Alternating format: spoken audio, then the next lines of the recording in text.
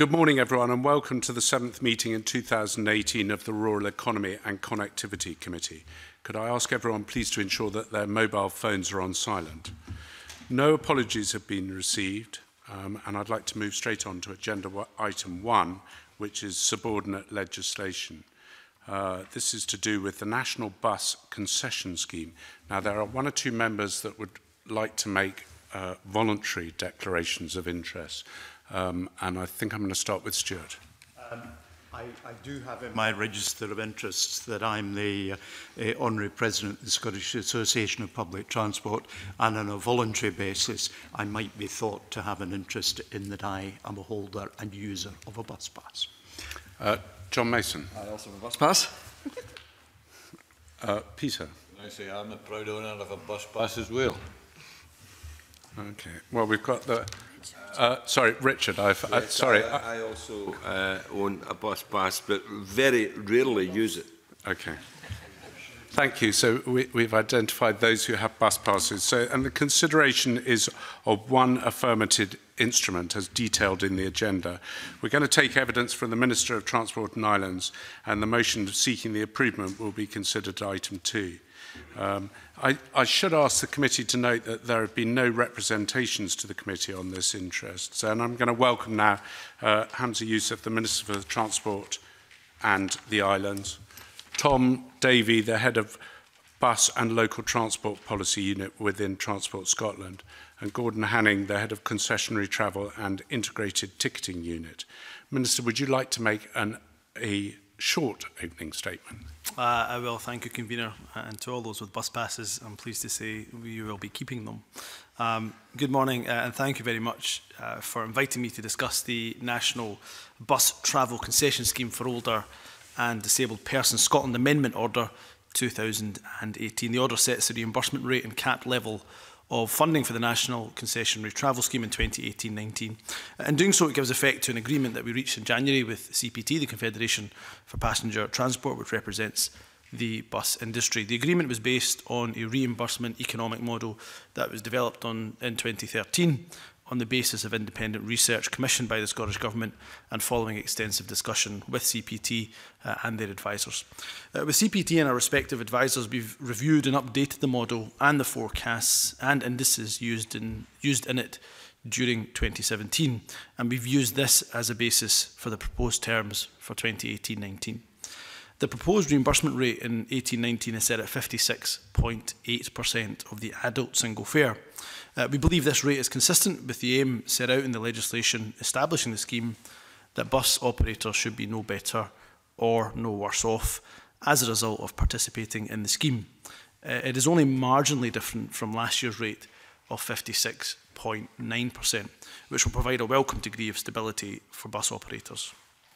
On the basis of this reimbursement rate and our expectation for future journey numbers and fares, we forecast that claims for reimbursement will come to 202.1 million over the next year. The figure is reflected in the draft order as the budgetary cap. The order is limited to the coming year. Our work to update the model during 2017 identified a significant uncertainty around what should be the impact of changes in the relative level of the adult single fare. We agreed with CPT that we would leave this element of the model unchanged for 18-19, but agree to return to the matter during 2018 to inform next year's negotiations. The committee will also be aware that we've recently consulted on ways in which to ensure the longer-term sustainability of the National Concessionary Travel Scheme, on the implementation of our commitment to extend free bus travel to young modern apprentices, and whether to provide companion cars for disabled people under 5. The consultation closed in November 2017, having attracted almost 3,000 responses. These have been analysed, and a summary report and individual responses will be published in the coming weeks. We will, of course, also be sending out our response to the consultation. In conclusion, Convener, we know that older and disabled people greatly value the free bus travel that the scheme provides, which enables them to access local services, visit friends and relatives, and gain from the health benefits of a more active lifestyle. The order provides for those benefits to continue for a further year on a basis that is fair to operators and, of course, affordable to taxpayers. I commend the order to the committee and, of course, happy to answer any questions. Thank you, Minister. We have questions. I'm going to start with Mike and then go to John. Mike. Thanks, Convener. Just looking at the figure of £202.1 million that's in the SSI, looking at the budget booklet that we were all given when we just voted through the budget, concessionary fares and bus services, the budget is £269.1 million, and I was just wondering where the other £67 million in the budget is gone or is going. BSOG is the largest part of that, the bus service operator grant, which we use to subsidise the bus industry, and an element of that will also be financial transactions, and so we might use that, for example, the bus abatement scheme in relation to making buses cleaner and greener. But I can get a detailed breakdown if he wishes and write to him. But the vast majority of that will be the bus service operator grant. That would be very helpful if you could get a breakdown in sure. writing. Could submit to the clerks a breakdown of the budget figure. Of course. That would be very helpful. Could I continue? Yeah, sorry, Mike. Yeah, could I ask, the £202.1 million, you say it's not very much different from previous years. Has that's a limit. That is that's a limit that can't be breached, isn't it? So has the limit come anywhere close to being breached in previous years? Yes, I mean, we have, again, I can send them this table if you would find it useful, but I have the figures from 2006 right the way through to the present day of what the budget cap was and what the scheme payments ended up being. And there's some variation, and obviously we forecast. So if you take this financial year that's coming, we're forecasting to be just about at the limit of that cap. And in previous years, when I look, if I look at 16-17, for example, it came in under the cap. I look at 17-18, as I say, we're forecast to come around about bang on the cap.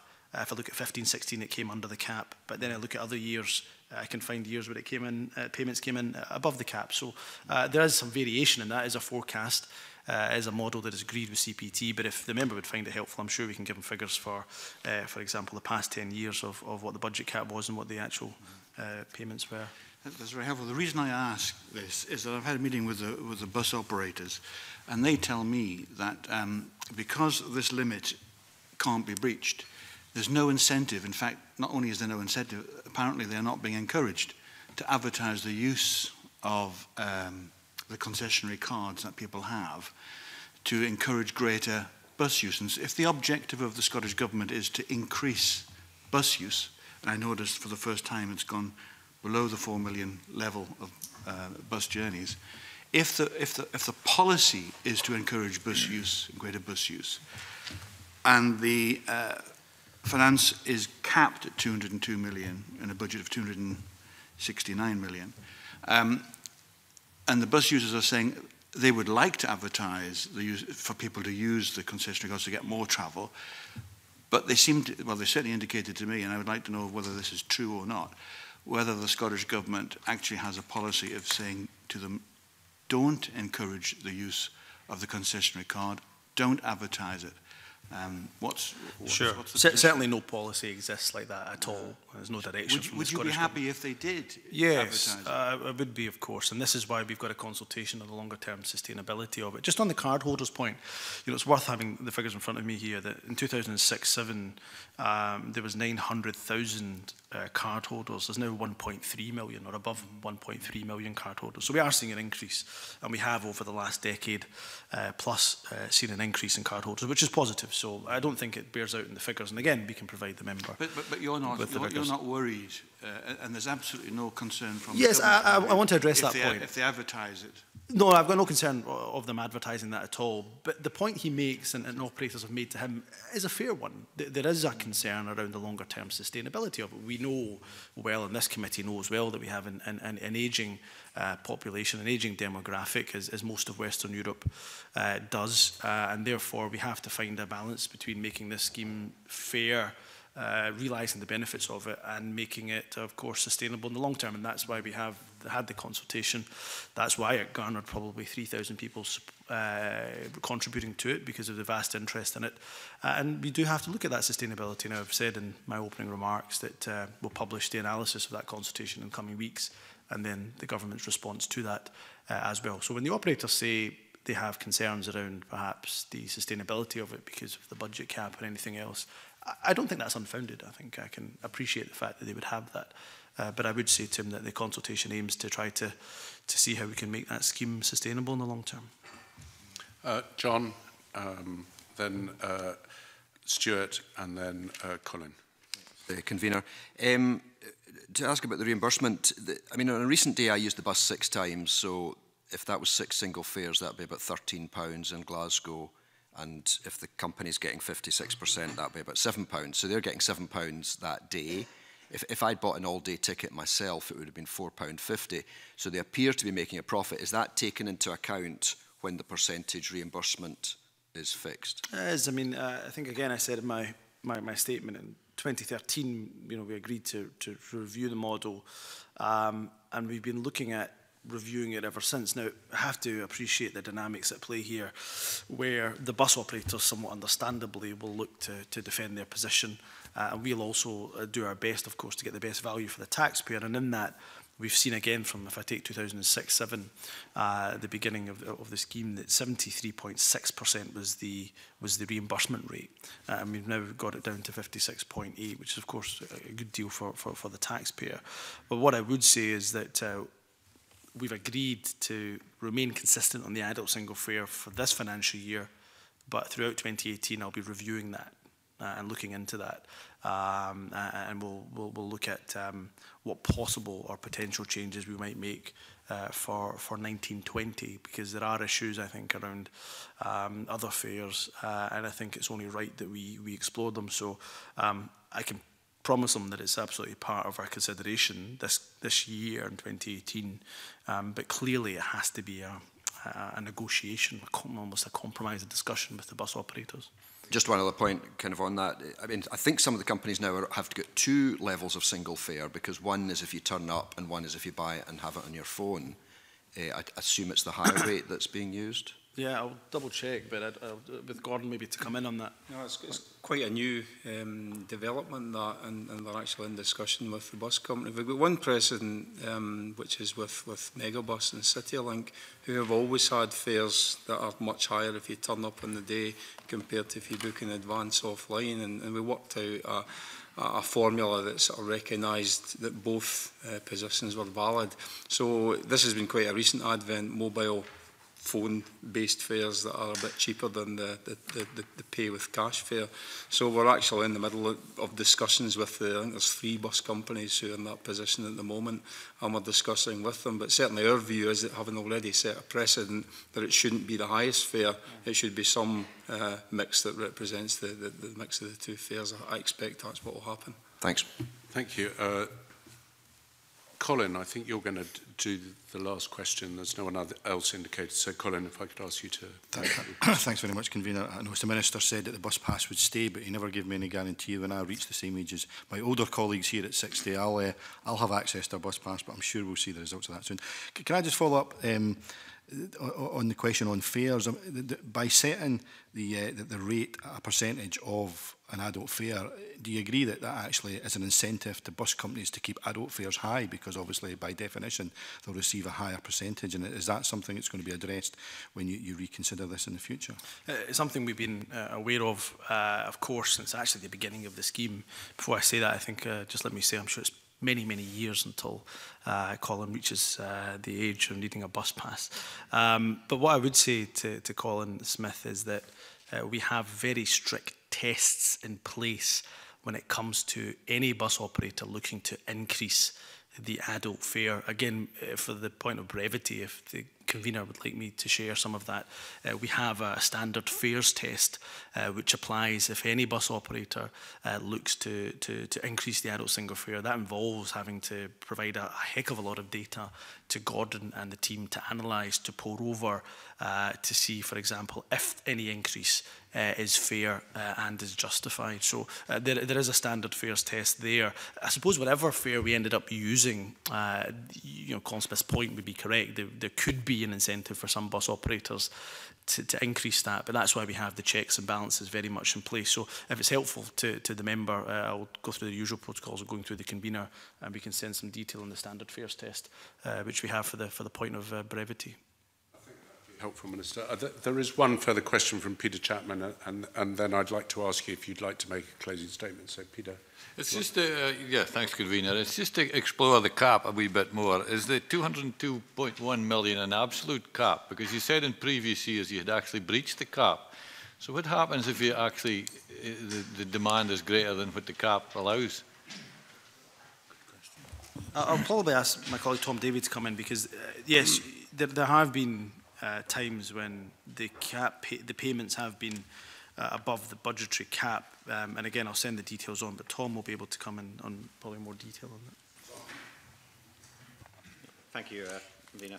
The cap has been, claims have exceeded the cap in the past on, I think, 1, 2, 3, 4, 5 occasions.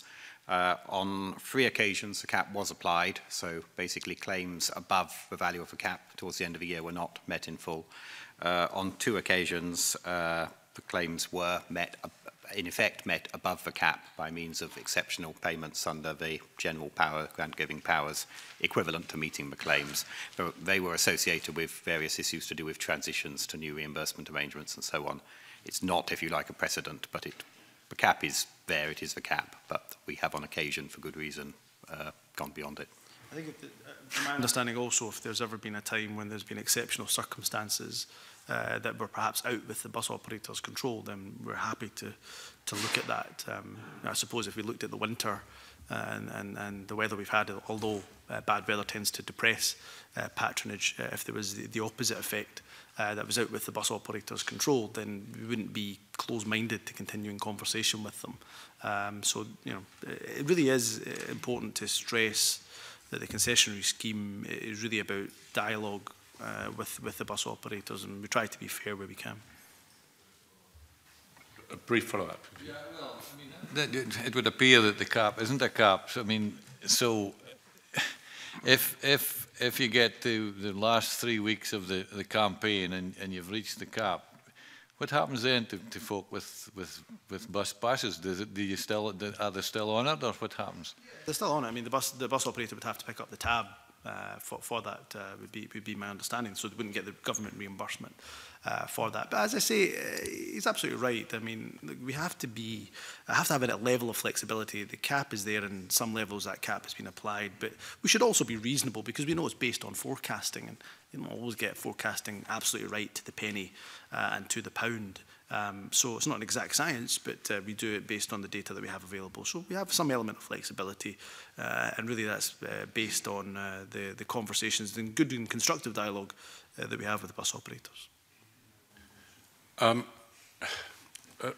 final one, Mr. Rumbles, but it's just, I think it's important because whether a cap is there or isn't there, I go back to my first question, which I like the response from, which is, if one bus company decides to advertise their use and encourage people to use their bus passes and therefore gains more revenue that way, if there is a cap, then the other bus companies will not be reimbursed from the government for that advertising process. Is that correct?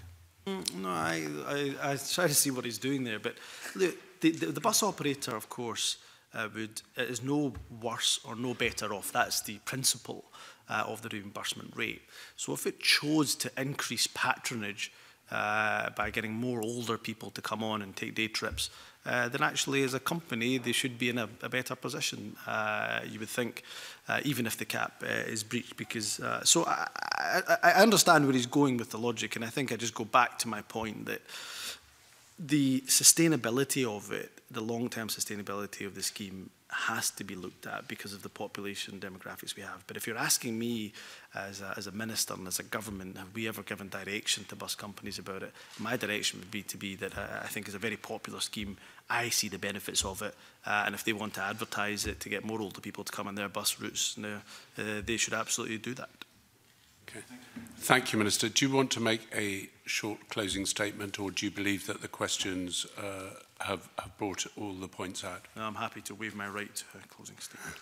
I don't think it's right, so you're not quite in a court yet. But Minister, could I also say that we would look forward to receiving the information through the clerks that you've undertaken to give us.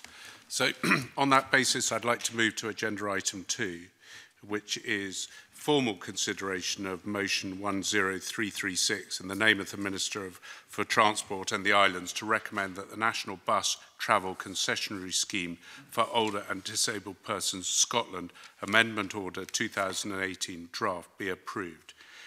I'd like to invite you, Minister, to move that motion and ask you if you have any further comments to make at this stage. I move the motion in my name.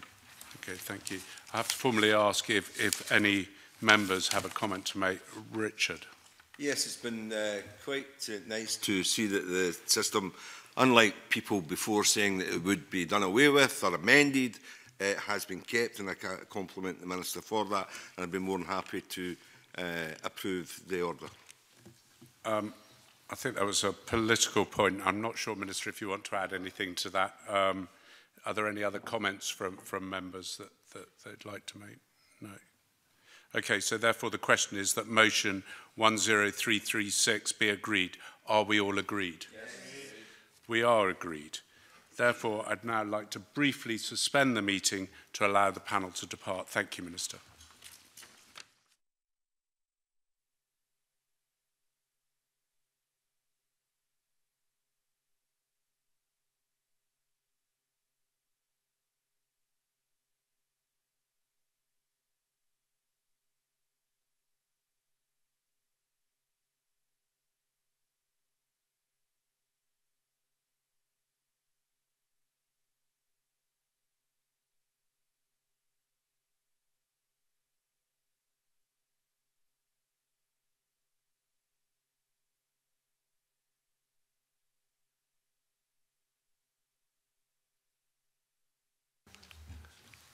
Okay, thank you. I'd like to move on to agenda item 3, which is subordinate legislation. There are 2 negative instruments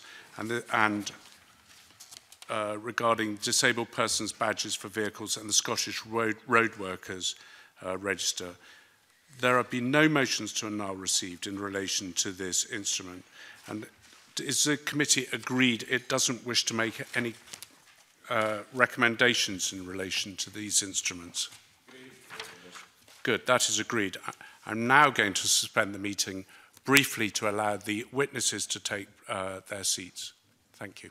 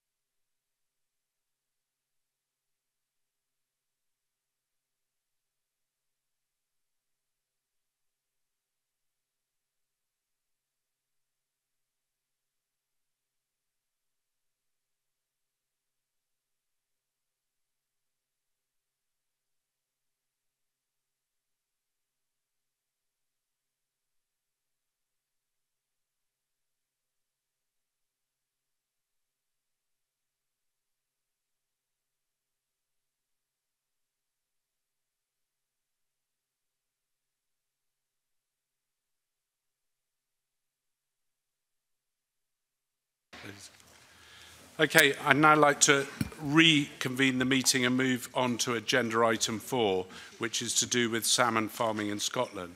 I'd like to welcome to the committee Donald Cameron, who is here on behalf of the Environment, Climate Change and Land Reform Committee. I am going to ask members to make a declaration of their interests, and before they do, I would like to make a declaration, a more detailed declaration of my interests, so that the committee and everyone is aware of it. Before we start on the next session in agriculture, and in particular salmon farming, I want to make this detailed declaration of interest. As members will know, my register of interest shows that I'm a co-owner of a wild salmon fishery. This salmon fishery is on the River Spey and the east coast of Scotland. The migration routes for smolts leaving the river and salmon returning to the river are along the east coast, which has no significant salmon farming that can affect these fish. Thus, salmon farming has no impact on my registered interest as a salmon fishing proprietor. I want to make it clear that I approach this inquiry with a very open mind. With over 40 years' experience in salmon biology, I understand that salmon farming has a significant role to play in a vibrant Scottish economy, and that is the way I will be approaching this inquiry. I wondered if there were any other members of the committee who would like to make a declaration of interest relating to salmon fishing in particular. Donald. Thank you, Convener. I'm obviously not a member of the committee, but I feel it would be appropriate to refer to my register of interests and two interests therein. Firstly, fish farming, and that I own a property that benefits from an income from fish farming. And secondly, to fishing as in terms of a wild fishery. I'd like to put that on record. Thank you. This is our first evidence session on the committee's salmon farming in Scotland inquiry. And the committee will take evidence today from the aquaculture research body and an economist with a detailed knowledge of the sector. I'd like to welcome the following witnesses. Professor Paul Tett, reader in Coastal Ecosystems, the Scottish Association for Marine Science. Professor James, should I say Bron? Bron, thank you. Professor in Aquaculture at the University of Stirling. Professor Harv Migod, I hope I've got that right, Professor of Agricultural Breeding and Physiology, the University of Stirling. And Steve Westbrook, an economist and author of the 2017 HIE and Marine Scotland report on the value of aquaculture to Scotland. So, welcome. If I could say to you, I think you've all given evidence before at committee, so you know you don't need to push any of the buttons in front of you. That all happens automatically. If you'd like to say anything or come back or answer a specific question, if you catch my eye, I will try and bring you in at the appropriate moment. As I do say to committee members as well, please, once you're speaking, don't then studiously avoid my eye, because I may want to condense your answer to allow somebody else in so that everyone gets a chance. So I'd like to move, if I may, straight to the first question, which I believe, John Mason, you're going to ask. Thanks, Convener. Well, at the start of this inquiry, clearly one of the huge areas around salmon farming is exports. So my questions are around exports. And so I really want to ask just a general question. Is it the case that however much we produce, we will be able to export it? Or could it ever be the case that we were producing more that we couldn't export? Or should we be even, we could touch on, could we be selling more at the home end? But I mean, it does, clearly in recent days we've had the United States talking about tariffs on some goods. I don't think on fish at the moment. But should we be concerned about exports, or can we just export as much as we can produce? Steve, I think that would be you. On that one, we're certainly currently, there's no constraint in the sense that however much the salmon farms in Scotland produce, they can be sold either in the home market or the export market. As you'll probably be aware, the industry is structured such that the same companies that dominate the Scottish industry have also got businesses in Norway, Chile, and other countries, so they kind of tactically divide up the world market between them. And Scotland, from our figures, produce about 7.5% of world production, so it's a relatively minor player worldwide. The feedback we got when we were carrying out research for this study, we spoke to all of the main producing companies and other people with knowledge of the sector, that the industry had, while we were actually producing the work, had come out with expectations of doubling production by 2030, and our brief also had been to look to the period towards 2030. And nobody's got any doubts that if they did double, that they might not be able to sell it. The growth of the world market and these people also being involved with other countries know the kind of plans and scenarios, if you like. So the simple answer to that question is that there doesn't seem to be a constraint, but things change, obviously, you know, when one's looking 10 years ahead. Get it the other way around, would there be enough food? Because I understand the food is imported largely. Would there be enough food to feed all these salmon? Again, that's something which can be expanded. I mean, Marine Harvest, you might be aware, are opening their own food plant in Skye, and that's going to, in fact, there's a bit of concern by some people that would actually reduce the sales and the production of the other companies in the UK. So again, there's no evidence that I've seen that where there's a constraint.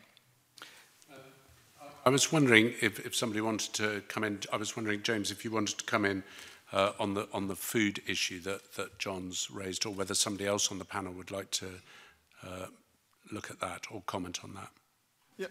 Yeah, I'd be happy to comment on that. So fish meal and fish oil is actually what we're discussing about. It's a finite resource.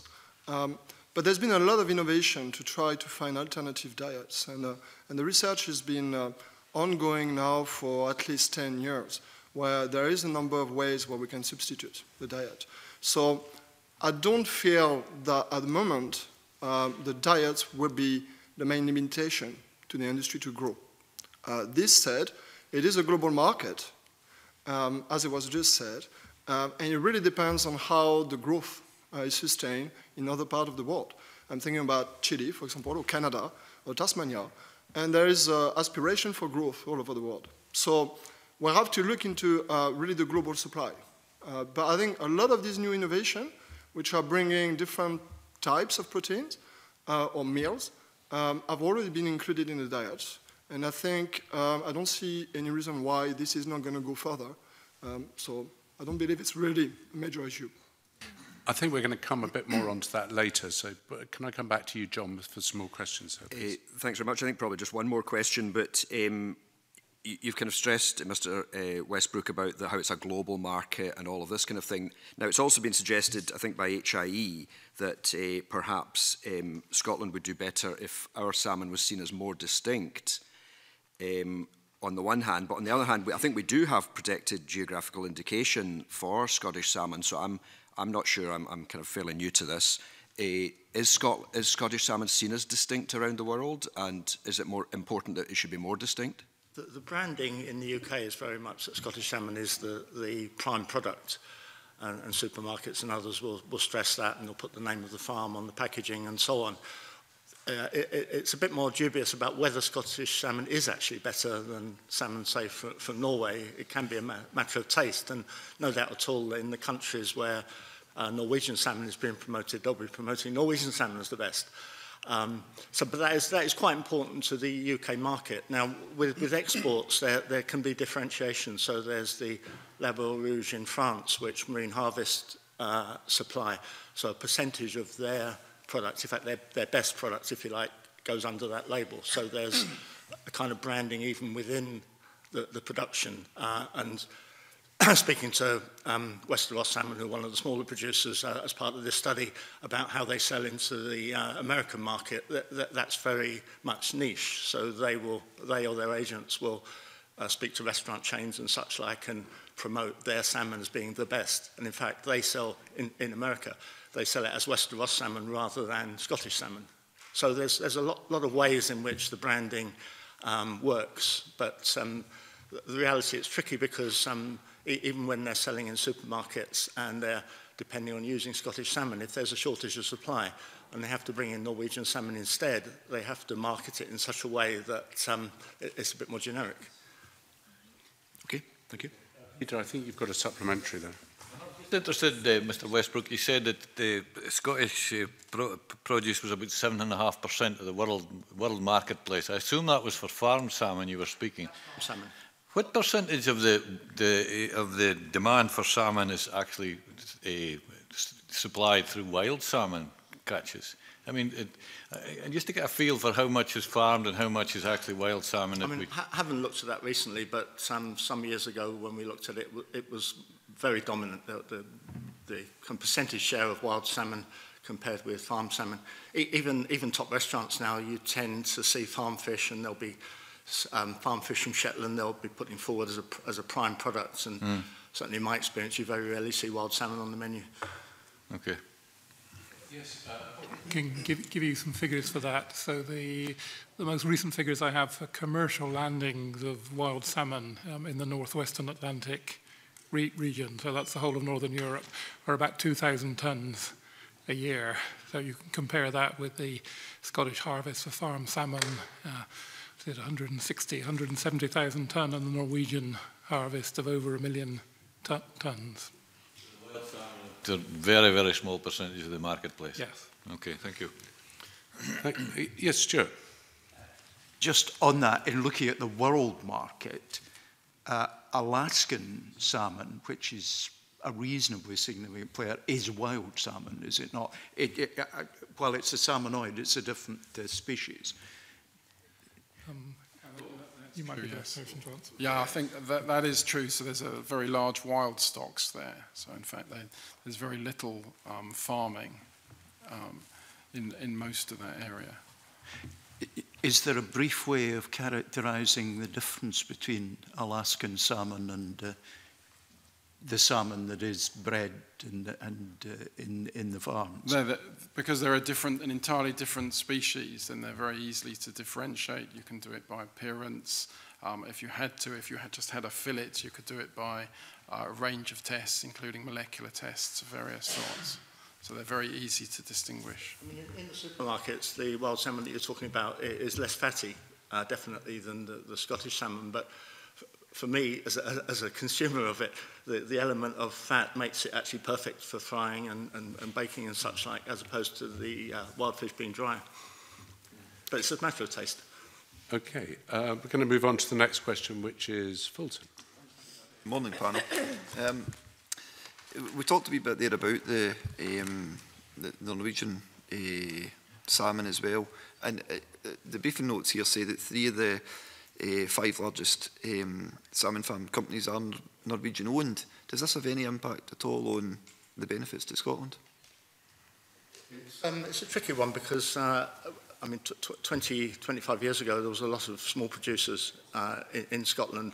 Did a study on Sky 25 years ago, and there were lots and lots of small producers, and gradually they got taken over by these multinationals, so they now dominate the industry. I think one downside, we were asked to look at some intellectual capital and innovation and such like taking place in the sector as a driver of economic impact, and there's no doubt that the bigger companies tend to focus that, like Marine Harvest in Norway.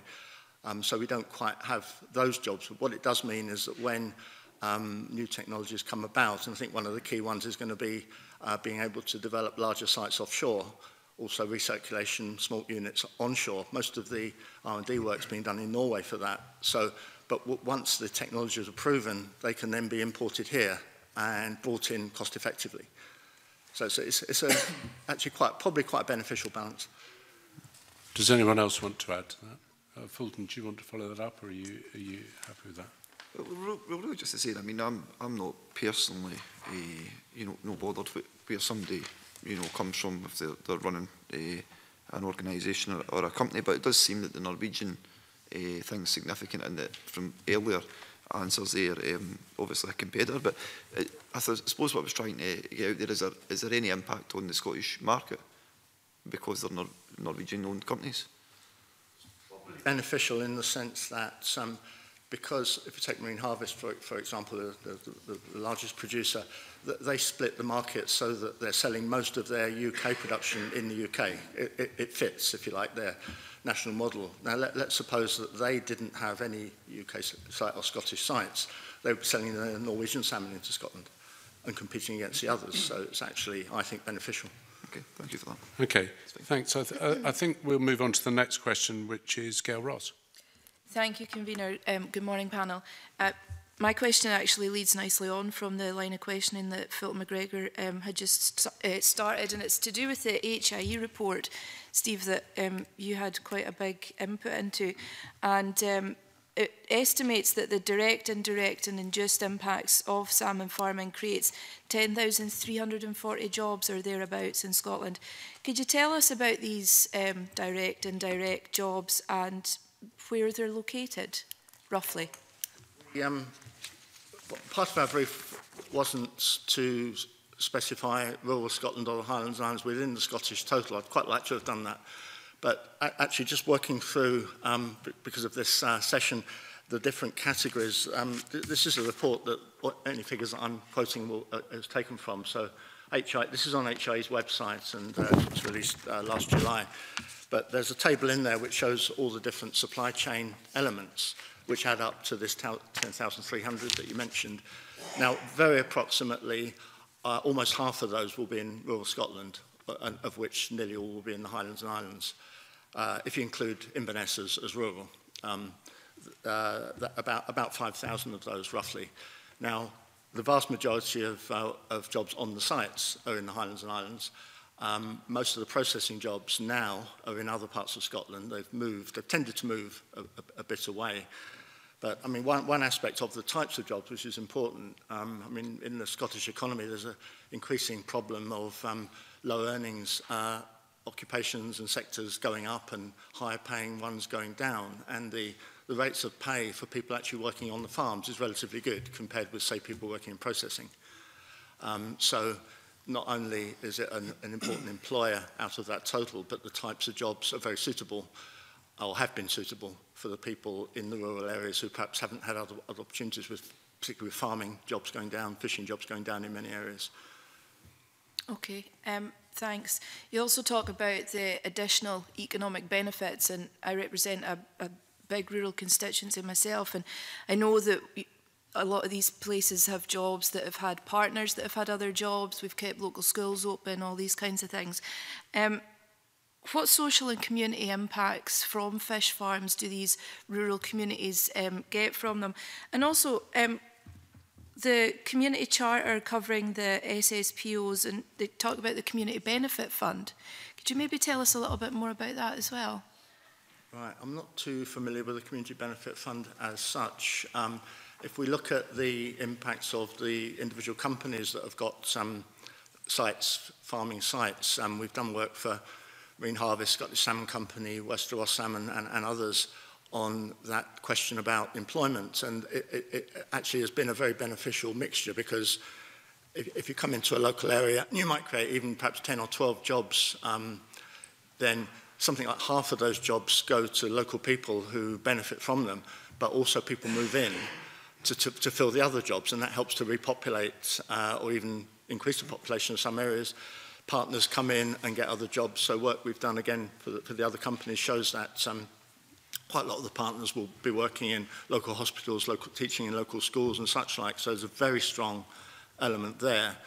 Another important impact is where, say, a marine site is developed, and that is then usable by other sectors, and leisure boats can use it and such like. And the industries are very well integrated into their communities. Certainly that's again the message that we get, that they're not just valued for the jobs that they're providing, but also the other wider impacts. Okay, thank you. Okay, we're going to move on to the next question. Steve, I think you've been put under the spotlight, so maybe there's a chance for some of the other witnesses to come in, and I think this may be the question that allows them to do that. So, Jamie. Thank you, Convener. Good morning, panel. Could I start with asking some questions around statistics? I'm hoping someone in the panel has the knowledge. I've gone through my briefing papers, but I can't find them specifically. What proportion of salmon which is farmed in Scotland is consumed in the domestic market, and what percentage is exported?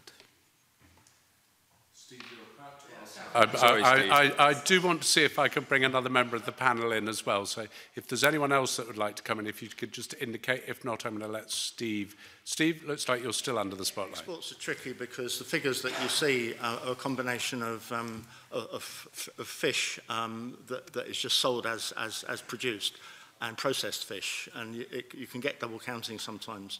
Also, there's re-exporting. There's fish that comes, say, from the Faroes down to Grimsby and then gets re-exported and comes into the export figures, even though it's not produced in this country. So it's actually quite complex.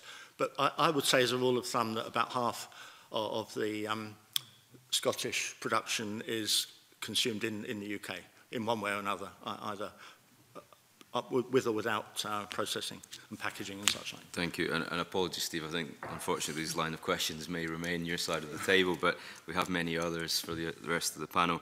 Of the fish which is consumed in Scotland or indeed the UK, is that fish processed in the UK, or does it exit the UK and come back as a processed product? I think I haven't come across any examples where it's processed and then comes back. There might be the very occasional one, because of world markets, it might occasionally happen, but no, okay. Generally speaking, all the value is added in the UK. Not always in Scotland, but in the UK. Okay, so therefore on the export market, I presume a proportion of that export market is whole fish as opposed to processed fish. So I guess where I'm heading with this line of question is there more opportunity for Scotland to develop its processing industry? I read from our notes that the number of processors has decreased quite dramatically over the last 10 years as we were exporting more whole fish.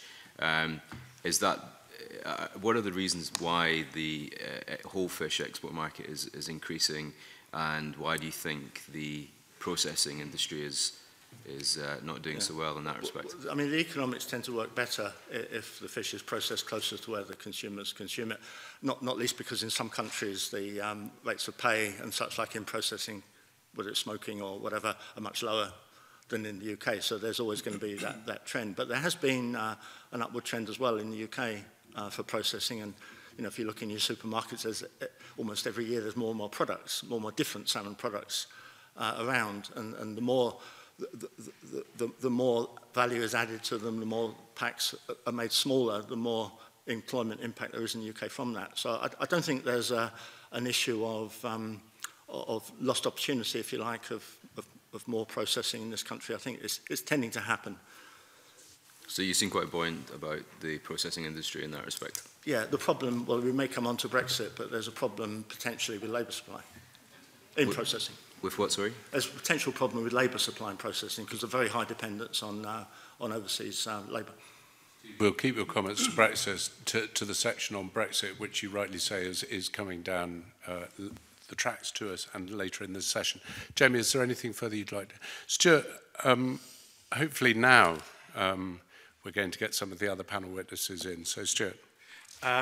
Well, I wouldn't hold your breath too much, Convener, because I think it's probably after me that we moved at scientific matters. However, there can be a scientific aspect to this.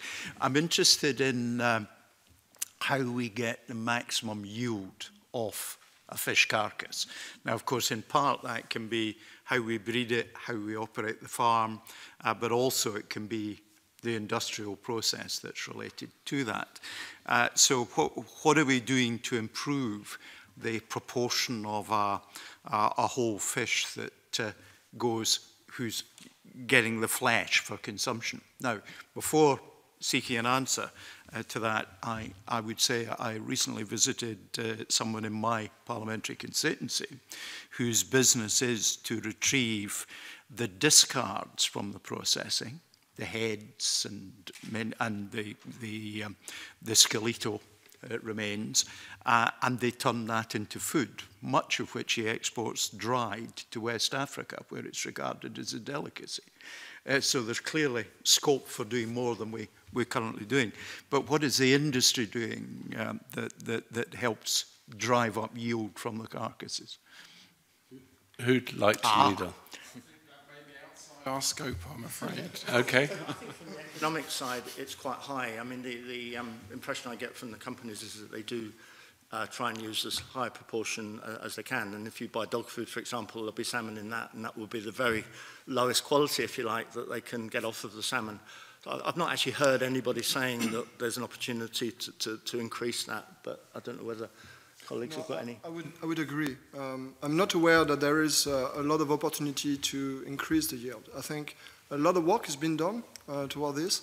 I think a lot of new technology also have been implemented in processing farms.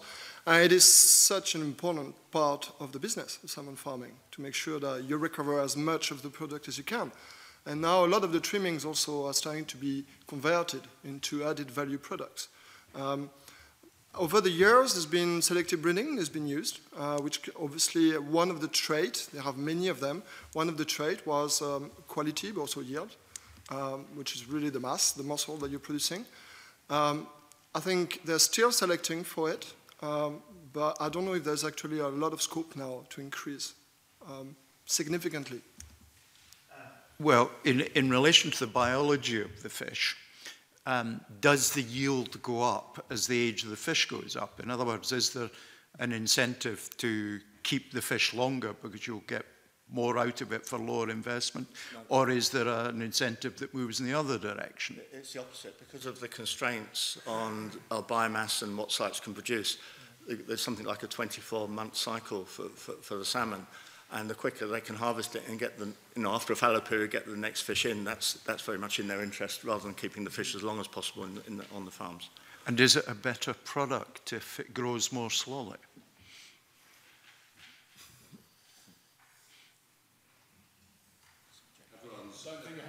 I think it might depend. If it's growing more slowly, it might be because it's not being as well fed or whatever, or the conditions in the areas that are slow growing might not be as good. I mean, Shetland, for example, they may have the best conditions in Scotland with the kind of currents and areas that are growing salmon. And I think the salmon is quite fast growing up in Shetland. I think that the feeds they're given and, as you say, the environment they're brought up in will have different effects on flesh quality. So it's less about age than their experience, as it were. Maybe just as a final, to close off my little section here, is there scope here, a requirement for further research? Because I'm hearing there are diverse outcomes in different parts of our geography that might have diverse economic benefits and disbenefits. Is there enough research? Now, of course, this is an invitation to the three academics to respond in a particular way, but it would want to be, the committee would want to hear evidence rather than simply opinion. Sorry, yeah. Go on. Just on the economic front, one of the interesting questions for the next 10, 15 years is the progress that might be made on sites further offshore. When we did a report back in, I think it was 2007, on the Scottish sector, everybody was saying then, and this is the industry, that we would have that by now. And it's really quite interesting the way the production has grown since then, because they've been so profitable. They haven't, in a way, had to take the risk and make the extra investments of that. But, as our report shows, that if the industry is going to achieve its target of doubling, that is going to involve more sites offshore, bigger sites. And it's very possible, again, my colleagues might have a better idea about this, that if the fish is being grown further offshore in different types of conditions, it may be high quality. I think the size matter. Of course it matters, because the yield would increase with size to some extent, but to a point where then the fish will potentially start to mature. And maturation during the ongrowing is very detrimental, because you're using a lot of yield. So I guess it's not only true in salmon, it's true in most species. You want to grow the fish to optimal size, which is for the market and for the yield, but before some of the physiology and biology takes over, like maturation, which then is working against the industry and has quality concerns, but also has concerns for the welfare of the fish when they mature. So I think the industry has always been trying to be producing fish that are relatively large, and that's the reason why salmon is a large fish, 5-6 kilo, potentially more if possible, but there is a risk then other physiological events will be detrimental. There's two follow-ups. I'd just like to ask a question. One of the things that became clear in the Eclair report was the fact that there were use of wrasse and lump suckers for lice removal. Obviously, there is a limited lifespan of these fish within the regulations. I mean, is that a market? Is there a market for wrasse once, you know, for edible and lump suckers? I don't know what the answer to that is. And is that something that fish farms should be looking at or are looking at? I don't know who has a... I can probably, I can try to answer the questions. So that this is a very, very important consideration that the industry is looking into, especially because the number of cleaner fish is large, it's been increasing, and there's always been a concern on what can we do with these fish at the end of the cycle once they've done their job. The two species are extremely different in terms of their biology and in terms of the potential for developing products and added value. At the moment, the wrasse, especially the ballan wrasse, there's been a development into exports in Asia, where there is a market for the fish. There's not so much a market in Europe. It's not seen as a very good fish to eat. You could argue maybe if in France a little bit you can find it in some French recipe, but this is not really what consumers are looking for. There are other potential interesting biotechnological development that could come also from wrasse species. Without going too much in details, there have specificities and pigments that are in the blood, which have some very interesting pharmaceutical property, and is already being used as a very powerful antioxidant. So what I'm trying to illustrate is that the industry and the scientific community is very proactive at trying to find markets for this fish. If you look at lumpsucker, it's a bit different. There is a well-known, I'm sure you're aware, fisheries and market based on the caviar, for the raw from the fish. But in terms of the value, nutritional value of the fish itself for consumers, also it's not really yet identified how we could market them.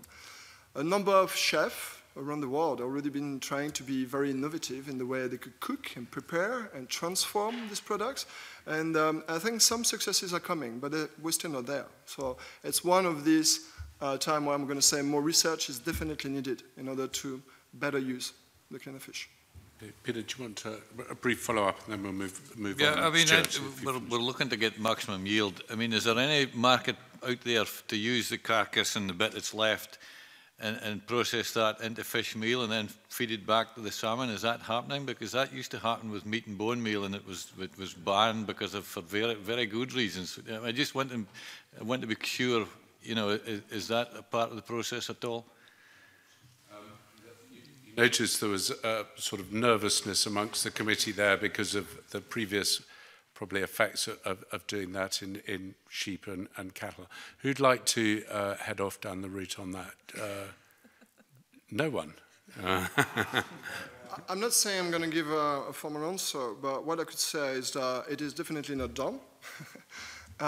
It doesn't mean that fish trimmings are not used, but from other species. So in other words, I mean, we cannot feed salmon from trimmings of salmon. That's definitely not something that is allowed.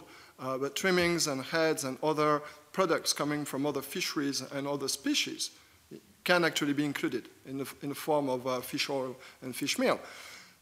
And these are very high value because we are always looking at the fish meal and fish oil and being a problem. But obviously they have very rich content in fish meal and fish oil. So reason why they are used. The oils or the product that are obtained from the trimmings from salmon can be used, but that cannot be used in the salmon industry. It can be used in others industry, and that can involve livestock industry, for example, or very different species. Thank you. Okay, thank you. I think the next question, Richard, is you. Good morning, gentlemen. The situation with salmon the industry has grown excellently over the last number of years, and we want it to grow more. But the one problem we have, and I feel as we're coming into questions that I think are touching on the problem that the industry has, is fish health and mortality challenges. They've got losses, quite a substantial amount of losses through escapes and also through mortality. And I'm reminded of people now like free-range hens, don't like battery type situations. So we've got pens that, to my mind, and I'm not near a fish farm, but to my mind are substantially too many fish in the pen. Does that cause disease? Why has farm salmon mortality increased in recent years? Why is there a difference between mortality rates in Scotland and in Norway? And we've just heard that some of the companies that own the ones in Scotland are Norwegian. So why is there differences?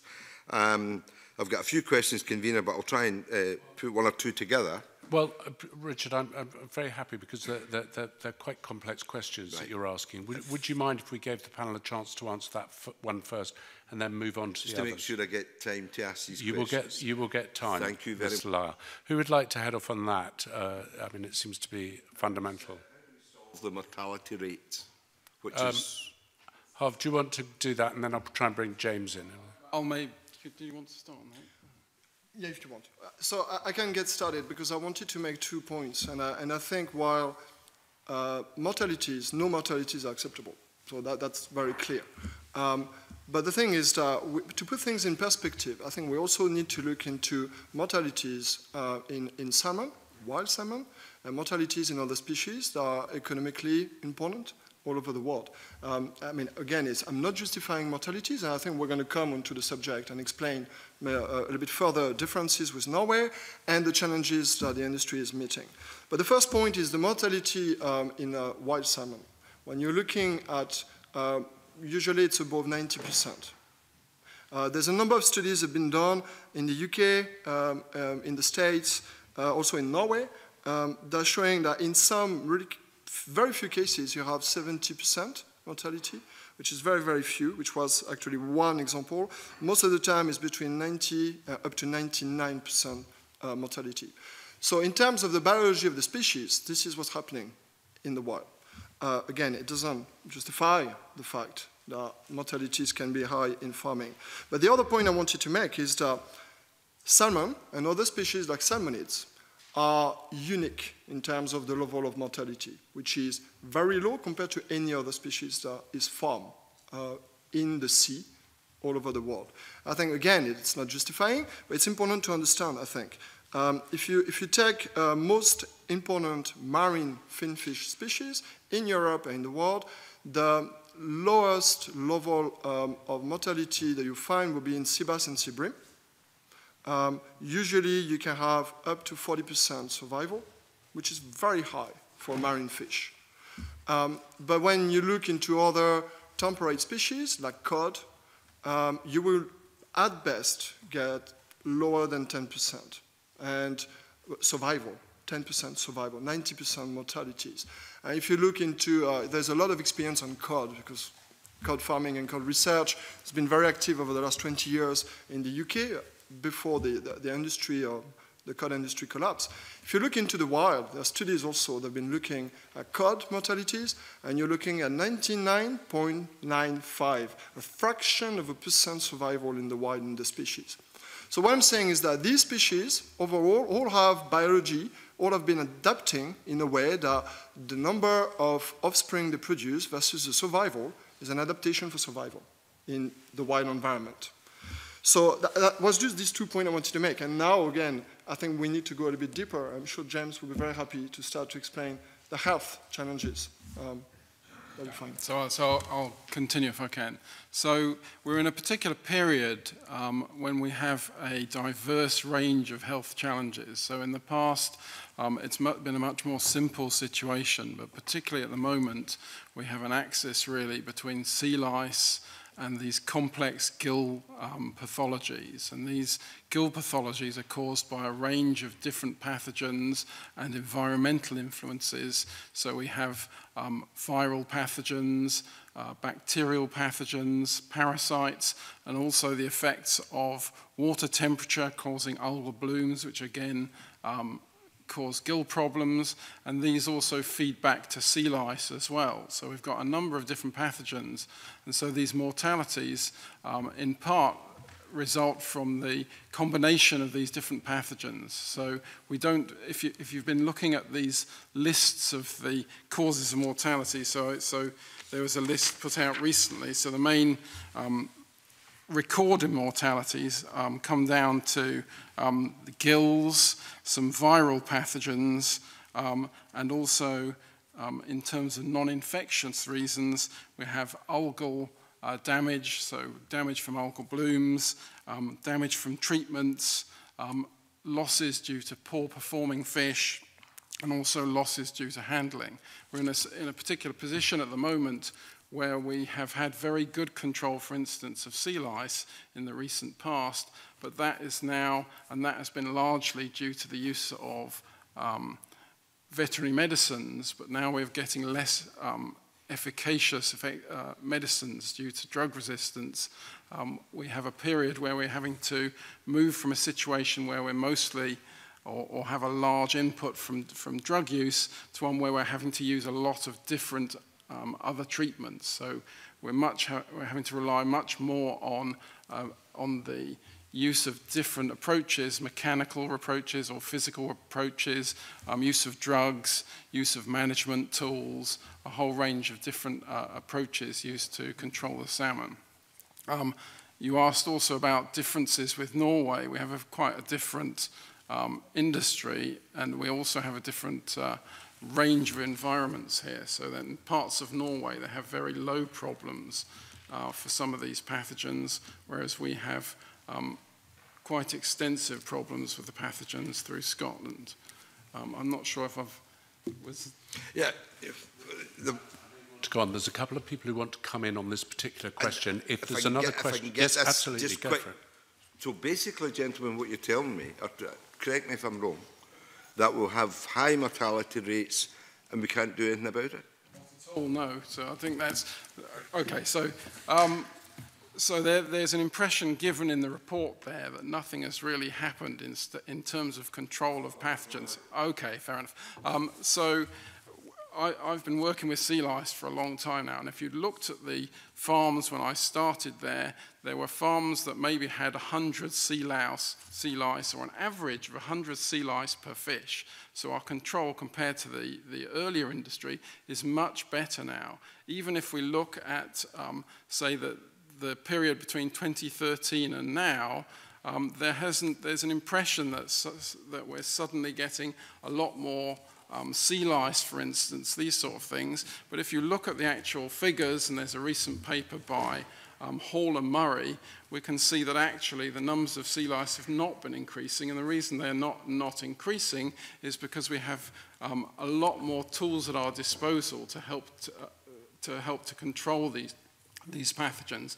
But there's a particular problem at the moment with these gills, with the axis of sea lice and these gill problems. And what that means is that it's much more difficult to treat the sea lice or the gill problems, because the gill problems give the fish physiological problems. Obviously, they make it more difficult for the fish to respire effectively, and if their respiration is challenged, then any handling stress or treatment stress may tend to impact their welfare or health. So in order, and we've had, as I say, that there's been a transition where we've had to learn how to deal with these problems, but I think the industry is now much better equipped to do that. So we've had a lot of new technologies, new equipment in, both to remove sea lice and to treat these gill problems, and I think the industry has learned how to cope with those now.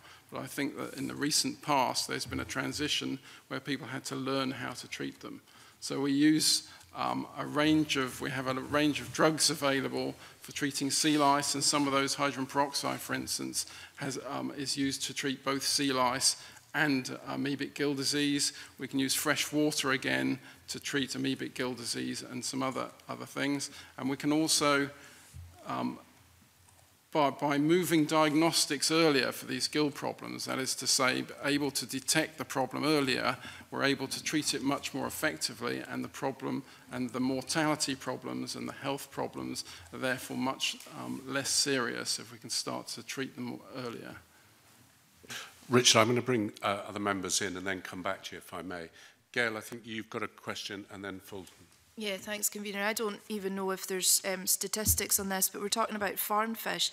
Do we have any figures of the percentage of mortality in wild fish that's down to infection and disease? Very, very poor on that. It's really, the ocean is really a black box, and the problem is, so that it's very difficult to access that. You can look at the number of fish that go out and the number of fish that come back again, and that gives you an indication of mortality at sea, but in terms of the causes you can identify, that's very hard to do. You can also monitor wild fish for the presence of pathogens, but normally that won't necessarily tell you about mortalities. Often we can have pathogens that sit there and don't do any damage and therefore don't have an impact on mortality. So some of the viral pathogens are present in wild fish but don't seem to have any effect there. So that it's very difficult. And the other problem is, unless you get a huge die-off of fish so that they're washing up on beaches, people will never know if fish are dying or not. And also, they won't be looking at the causes of them, of any deaths on the whole. Okay. Thank you. Fulton. Yeah, just something you mentioned in your response to Richard Lyle. A minute ago there that quite concerned me. Now, I know that we're going to be talking about medicines and such like later on, so I'm conscious I don't want to steal anyone's thunder as such, but I was quite concerned when you were talking about resistance developing, and that I'm assuming that part of that will be antibiotic resistance. Now, that's a big problem worldwide. How widespread is antibiotic use in the farmed salmon, and what is the industry doing to tackle resistance both in the salmon, but I'm assuming if fish are taking antibiotics, then we're getting them in the food chain as well. So to be honest, there's very little use of antibiotics in particularly in the marine environment, but I think overall now, because we have very effective vaccines against the diseases that used to require antibiotic treatment, the use of antibiotics is tiny. And in fact, in Scotland, I think we use less than the other countries, than the other salmon farming countries on the whole. So Chile still uses a lot of antibiotics. And in fact, I think they've not been able to sell fish to certain markets because of the level of antibiotics in them. Scotland uses almost none because of the use of very effective vaccines. So I think that hasn't been a problem in Scotland. You wanted to come in there, Paul. Just briefly to confirm that, although we did discuss in the Environment Committee the problems in getting specific data on antibiotic use in Scotland. The evidence that is available just confirms my colleague had said that antibiotic use in Scottish salmon farming is very low, much lower than in either Chile or parts of North America. Thank you. Richard, back to you. I have a number of other questions, but you didn't answer one point I put. Would creating more pens and having less density of fish in those pens be better off for fish mortality? Yes or no? So the densities that are used in the earlier days, they had very high densities of farming, but work that we did at the Institute and elsewhere established the cut-off points for where health and welfare might suffer, and therefore the farms all use relatively low fish density. So in terms of the effects on the health of the fish, I think the densities are about right. And I can't speak for salmon, but for other species of fish, often they need certain densities to be happy and healthy. So for some fish species, they need a certain density to relieve them of stress. I don't know if the levels for salmon, do you know that? I think for salmon, the levels are 15 kilogram per cubic meter. But something that is important to consider is because of the natural behavior of salmon, of schooling, they will tend to congregate, come together and swim together. So in other words, if you actually have more pens with less fish, they will still be swimming together in some area of the pens. So this has been a challenge to try actually to have a better usage of the volume that is available. But this is their natural behavior. And that's the reason why density matters for their well-being, but also for the performance. Because they are not fish that like to swim in isolation. They school together. I always wanted to ask, and thanks for answering it. The Eclair Committee, of which I'm also a member of, report stated the overall number of deaths as a result of disease, ill health and stress may be masked by the early harvesting of fish with disease or life-threatening conditions. Would you agree this is the case or not? The causes of death there? Yeah. I don't think stress, stress can cause other conditions. So then if there are, say, environmental stresses, things like high temperature in particular have a big effect on pathogens and algal blooms, etc., and these will be stressful. The more you need to handle fish or treat them, the more they'll be subjected to stress, and these can have impacts. But I'm not sure what you mean by dying of stress, really. I think that stress is very important on a farm, and the farmers do everything they can to keep that low. But I think that the sea temperature has risen by up to 15%. 15 degrees. 15 degrees in the last number of years. Has that had any effect? I think it won't be that high, the rise in sea temperature, but I think there are rising sea temperatures, and those will have an impact. You have a... Yeah, so the average sea temperature has gone up by about 1 degree in the last generation. It roughly reflects air temperature around Scotland. It's still, sea temperatures for most of the year are still within the optimum range for salmon growth. That was actually a quote from a salmon producer. But anyway, last question. What is the view of the risk of disease being transmitted between farmed and wild salmon? One of the points is escapees are mixing with wild salmon. Is that the case or not?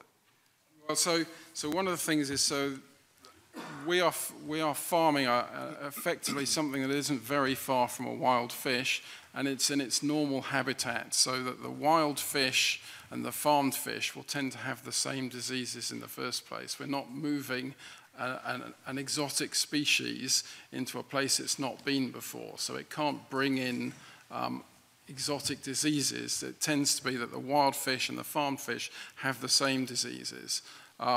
The potential then for introducing a disease to the wild population, I think, is low. I think in the reports they highlight incidences where aquaculture in the world has introduced diseases, but that tends to be by feeding trash fish, so unprocessed trash fish that might carry pathogens, to farmed fish. Obviously that doesn't happen here. We have very high quality fish feeds, and they're absolutely sterile, so we don't have that problem, and there are very good controls on movement of salmon about, and on the ability to move fish with health problems around in Europe or elsewhere. So my impression is that it's not really a big risk, and people who have looked at that do not find a high risk of transfer of diseases.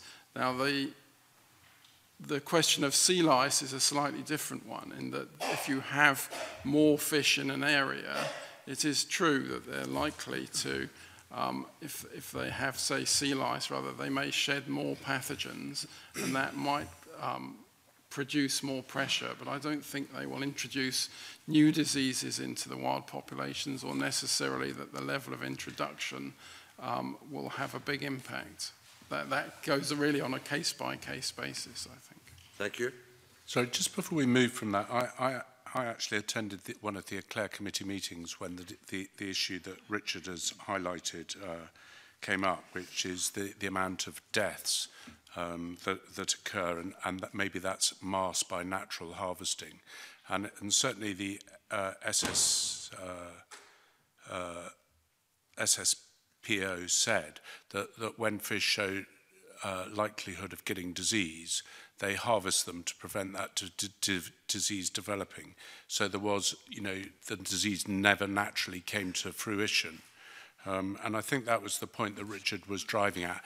And I'd just like to clarify, are you saying that is not the case, or are you saying that that is the case, and that these fish, some of the fish that may be harvested may have disease, or they're starting to get disease?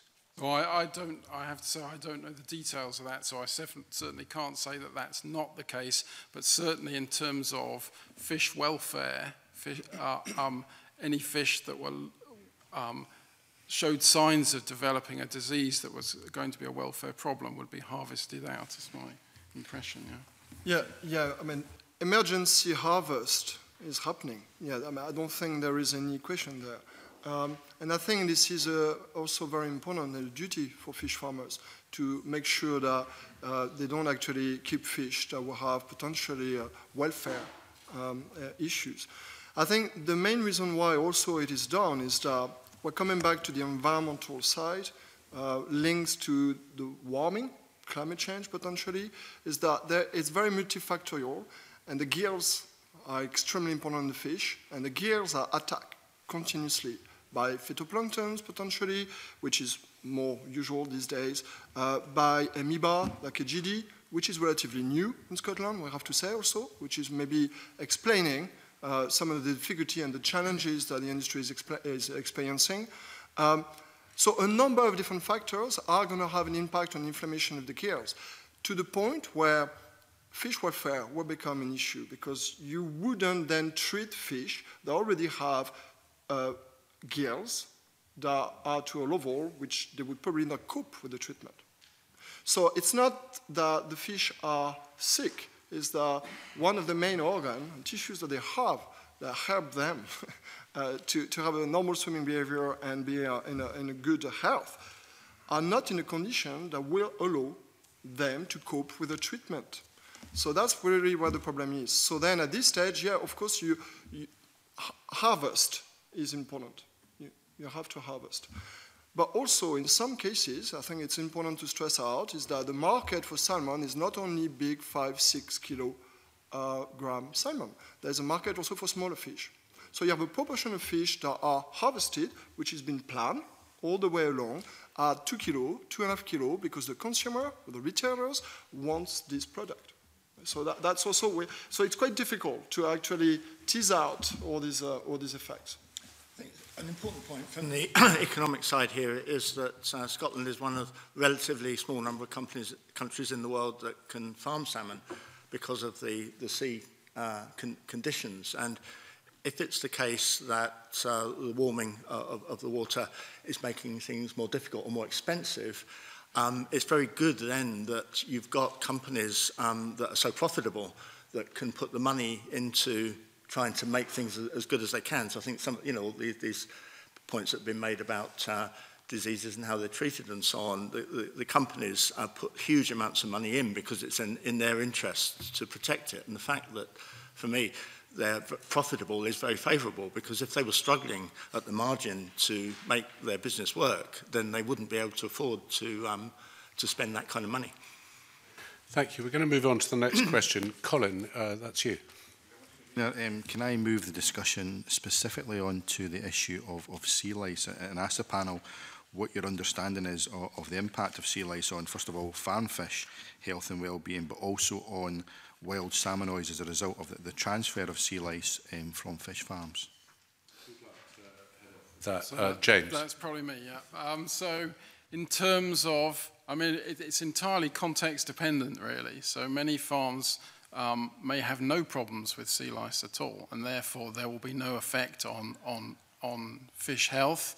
There are sites that have serious problems with sea lice, and those will have an impact on fish health. But mostly, sea lice are under control in Scotland, and as I said, if you look at the data that's been produced, there's been no rise in sea lice. So I think that there's an impression that there's been a sort of skyrocketing of sea louse numbers, but actually, if you look at the average, that's remained relatively static there, and to do that, that's very difficult. So as I've said, because of these gill problems and other problems with treating, to manage to stay on top of that is quite a feat. And so I think the report sort of suggests that the industry has just sat back, and in fact, I think there's been more innovation and more development of tools for treating sea lice in the last, say, 5 years than there has been across a much longer period, so that they are very much concerned with sea lice and being effective in treating them. So they do have impacts on farmed fish, and if you get a lot of sea lice on a fish, obviously that will be very serious. So they can cause lesions on the fish, and those lesions will obviously impact welfare directly, but it can also be portals of entry, ways of other pathogens getting in, and also the sea lice have effects on the fish that may help other pathogens. So in terms of wild fish is the other question, that's really very difficult to, as I said before, to get a grip on, because you don't get to see wild fish mortalities, and you don't necessarily get to see wild fish with health challenges. So even in the normal course of events without any fish farming, wild fish can get very high numbers of sea lice. So it would be normal for wild fish, even in the absence of any farming, to have a prevalence of 70 to 100%. That is to say, 70% of fish will be infected with sea lice, and because wild fish returning to the coast, or at least for salmon, are quite large, they can have large numbers of sea lice on them without impacting their health at all. So in terms of working out an effect on wild fish, that's extremely difficult to do, and either needs an enormous sampling effort, which there isn't at the moment, or it's very hard to predict that. I don't know if I've answered your question there.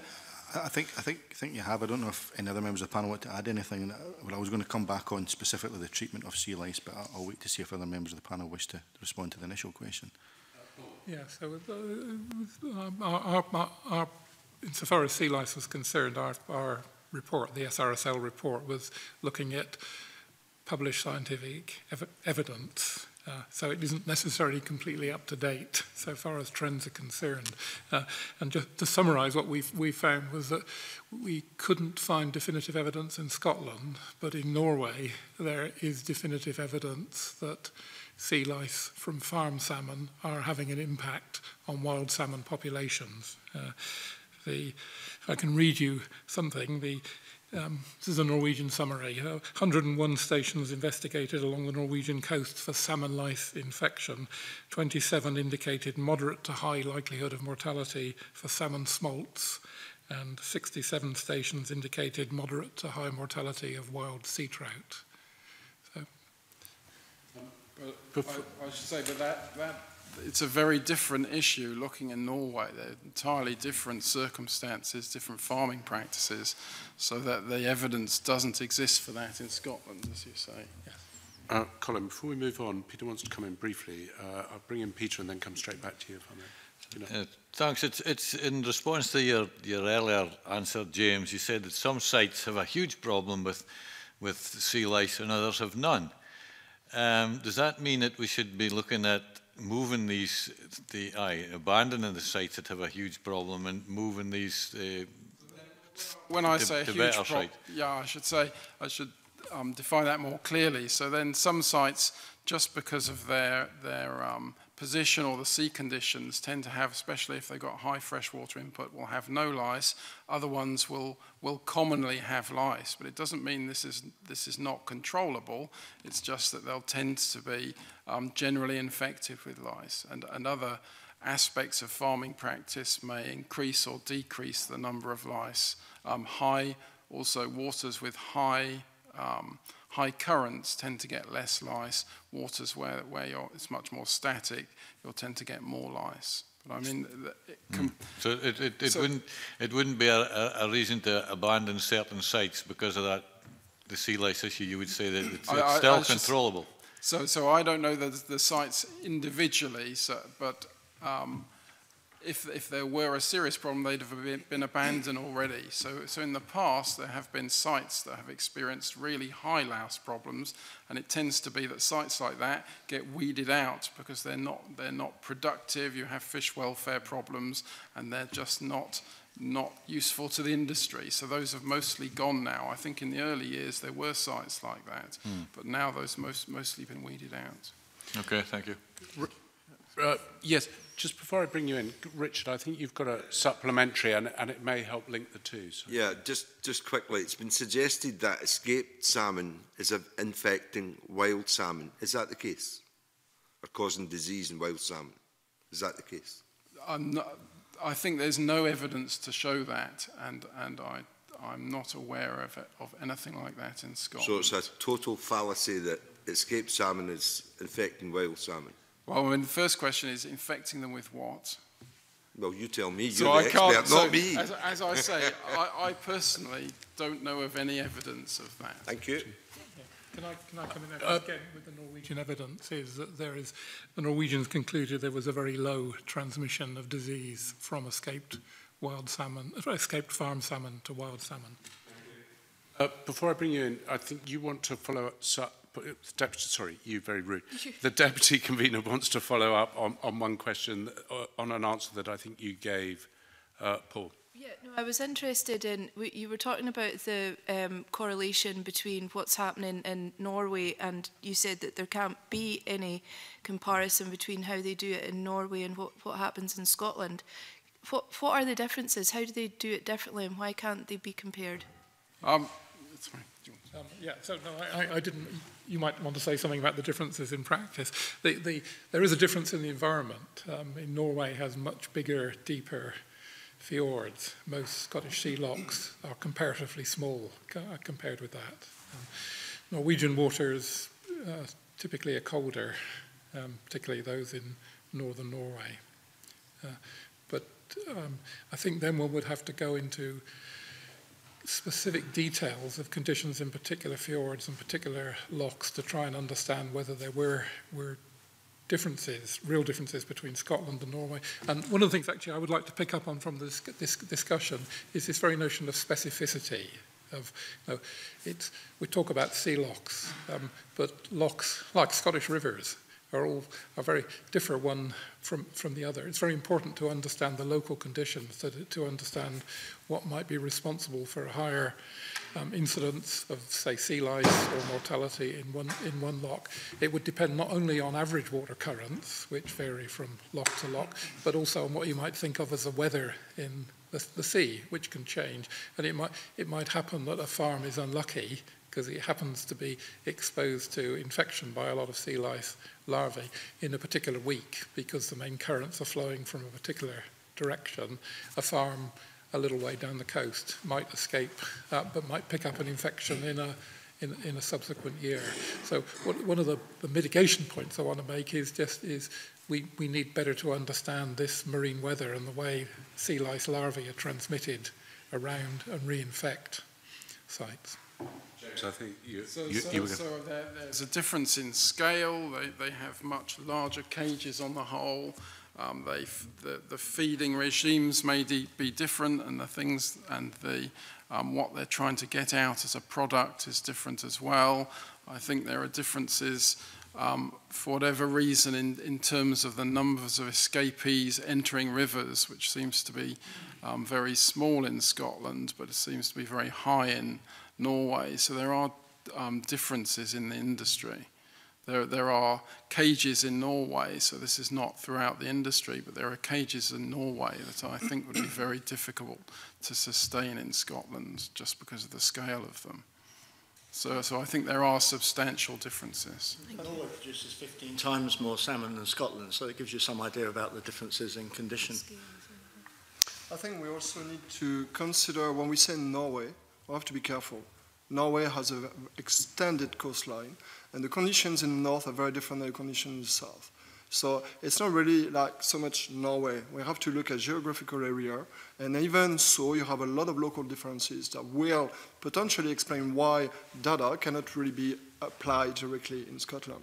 So the temptation to say in Norway is being shown this, and then it would apply directly to somewhere on the west coast is high, but I think scientifically it's not always the best thing to do. Okay, I'm coming back to Colin now.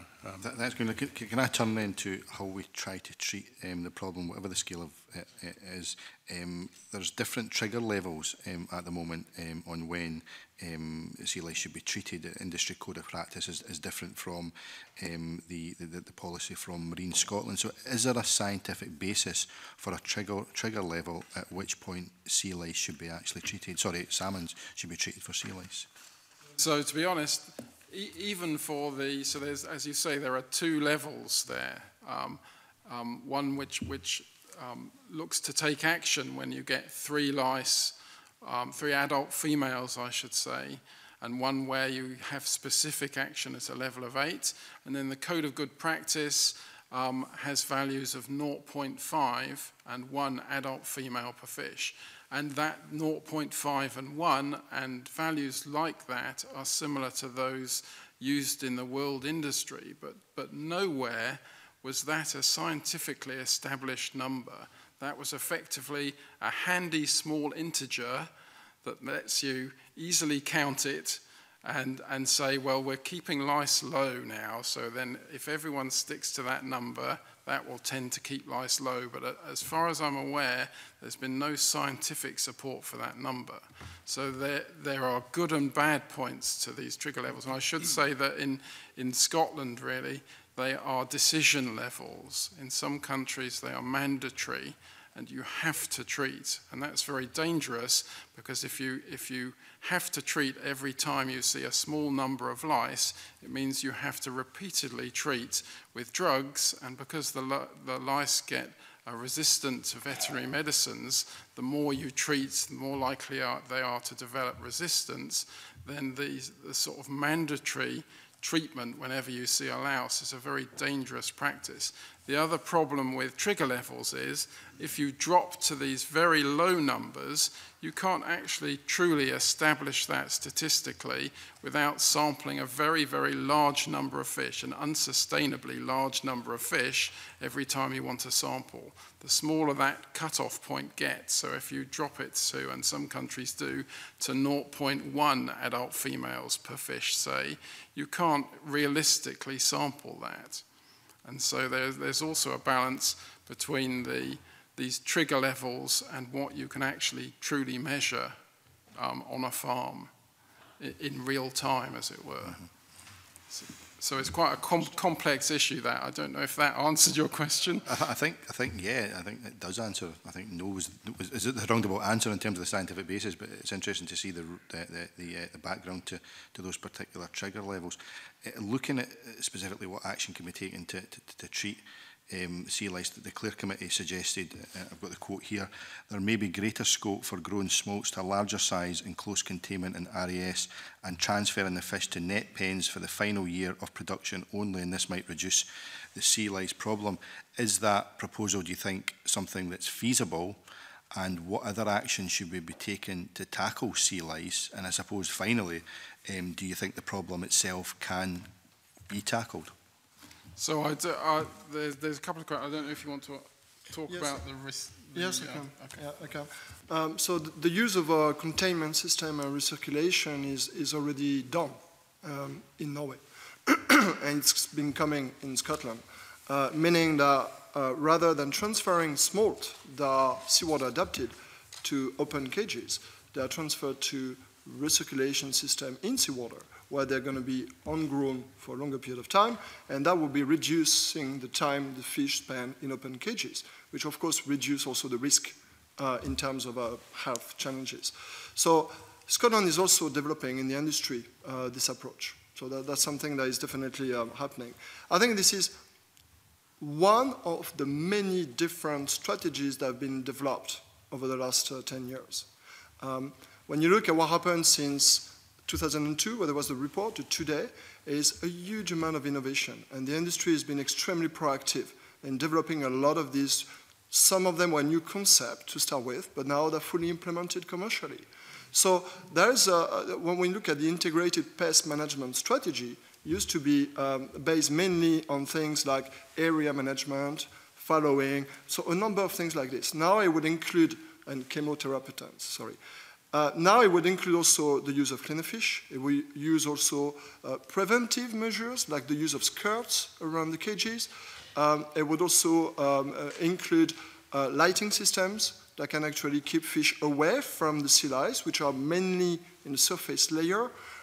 It would include snorkel. I don't know if you heard about this, but it's, again, to keep the fish lower down in the water column.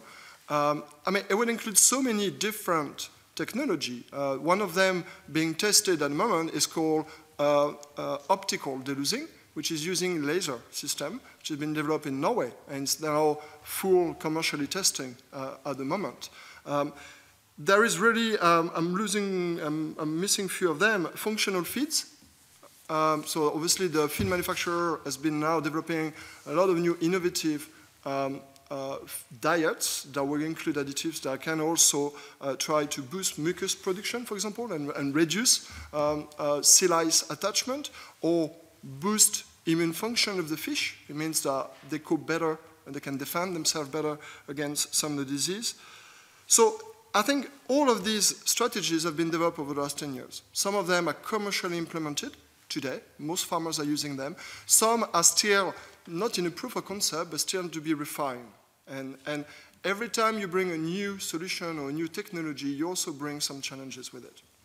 And it would take some time in terms of research to make sure that we optimize all the conditions.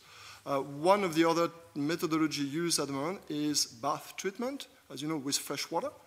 Some of the companies invested in well boats with reverse osmosis, that they can produce their own fresh water, which is pretty difficult to do. So I think it's quite amazing. And the other one also, warm bath treatment, which is very, very new. It's been used in the industry now recently, without problems to start with. But I think today it's showing actually it's working pretty well. So I think the innovation in the industry, I think, is quite fantastic. Colin, do you want to follow that up? It's difficult to follow that one. If you can just repeat that list again. No, it does seem there's an extensive amount of work going on. So are you confident that the problem itself can therefore be tackled, given that list that you provided? It is being tackled successfully at the moment. And this idea of integrated pest management, where you bring a very diverse range of tools to attack the problem. So in the past, it might have been simply veterinary medicines were used, and then you wouldn't do anything else. Then more recently, veterinary medicines, and then farm management tools, fallowing, area management agreements, positioning of cages, stocking questions, genetics, we didn't really talk about. So genetically resistant fish is another thing that's been worked on.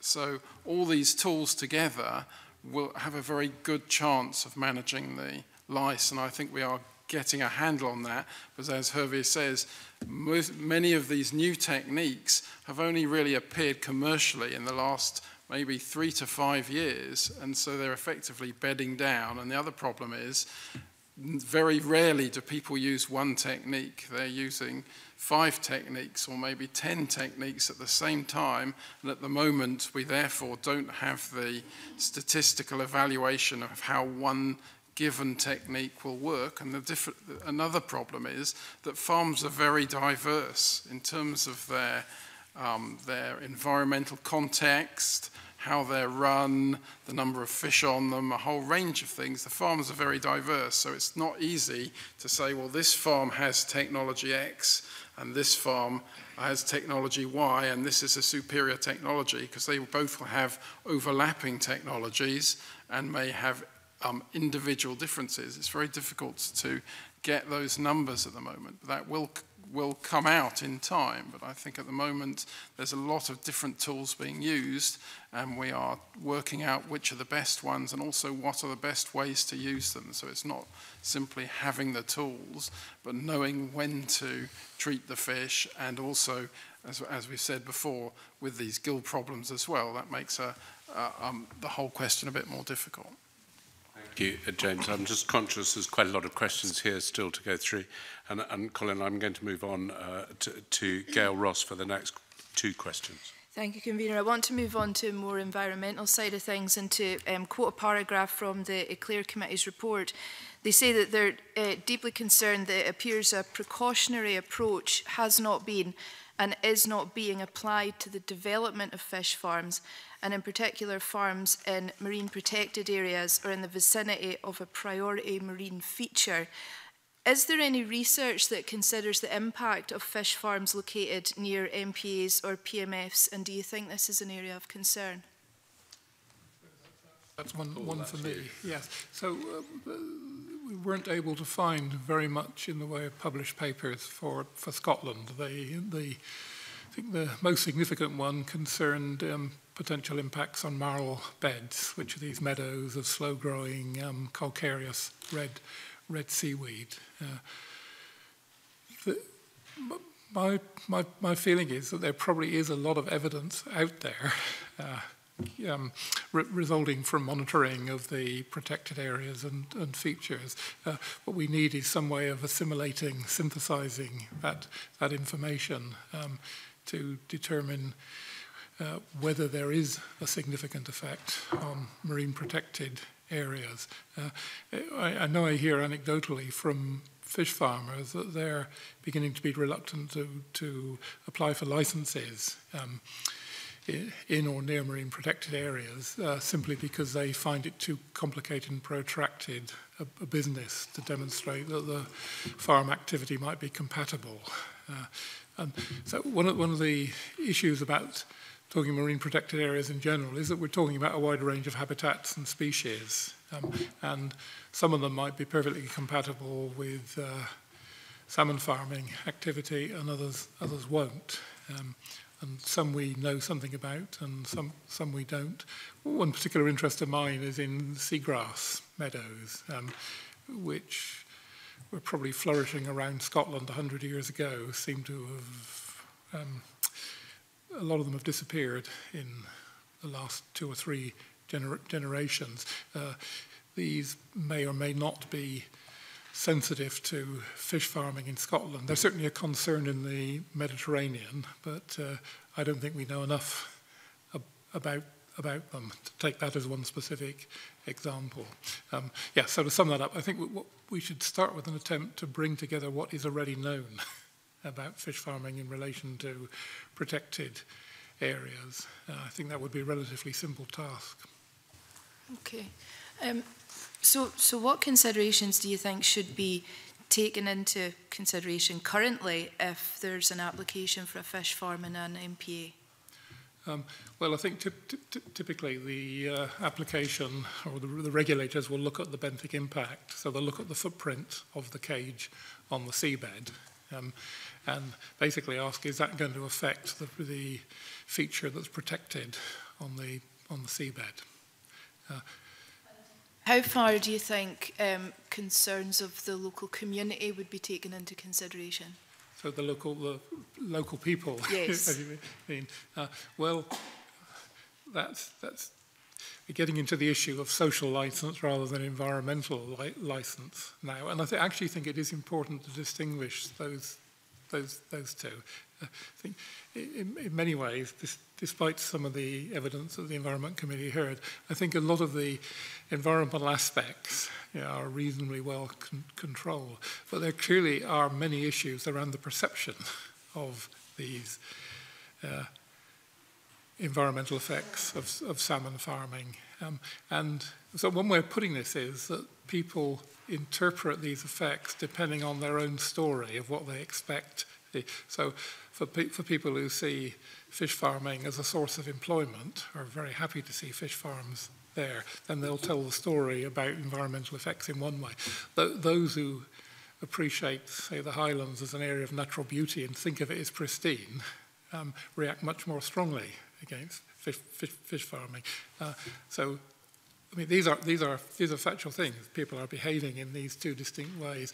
These oppositional things are getting more intense, and we know again from Norway, where there's also been research on this, that they're beginning to polarize coastal communities. So I think we have to be aware of perception of environmental effects as well as environmental effects itself. And I suspect that came through in some of the evidence to the Environment Committee in terms of criticisms of the agencies as to whether they're doing their job or not doing their job.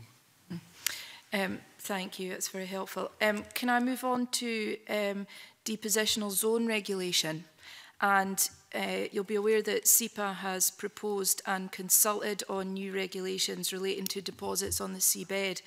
And again, to go back to the Eclair Committee report, they state that they understand that the new DZR being consulted seems to allow the expansion of fish farms in more exposed locations while requiring the tightening of the monitoring of nutrient waste, and these proposals will be brought forward by the end of June this year.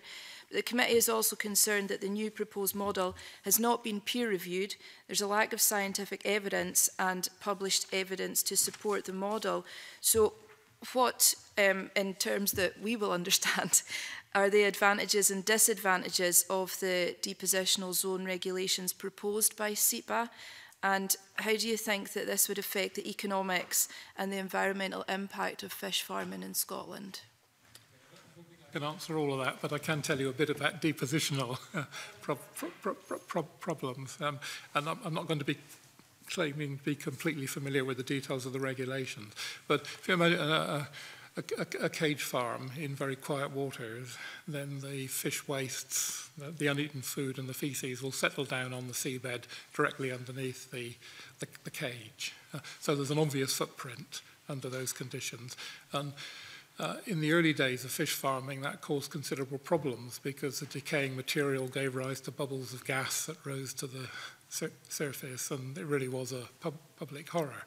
So that's been regulated for the last few decades by an allowable zone of effect. So in effect, SEPA says to a fish farm, right, you're allowed to have an effect on the seabed within a prescribed area. Two conditions: that the effect must be contained, and secondly, you must not kill everything off in that area. So there has to be a minimum number of species remaining in that area. So that works very well in quiet waters, and that limits the size of a farm in waters where there's little turbulence. But there has been a move to try and encourage farms to move offshore into more active, more energetic environments with stronger currents. And in the extreme case, these currents might be so strong that there is no footprint on the seabed because all the waste material is deposited over a much wider area. So the question then becomes, well, how do we regulate that wider impact? And that's where I think the new regulations are aimed at. So they could potentially allow for larger farms, but in more dispersive waters and with less intense impact on the seabed. So the question there is then, it's a question of the health of the seabed community over wider areas. So you might say in the past we've been willing to write off 2 or 3% of the seabed of a loch, knowing that once the area is fallowed, it will recover. Okay? And all the evidence is this has little effect on the overall health of the seabed community. I think we have a less clear idea of what will happen on this larger scale if we have amounts of material which don't make an obvious impact locally, but are distributed over a wider area.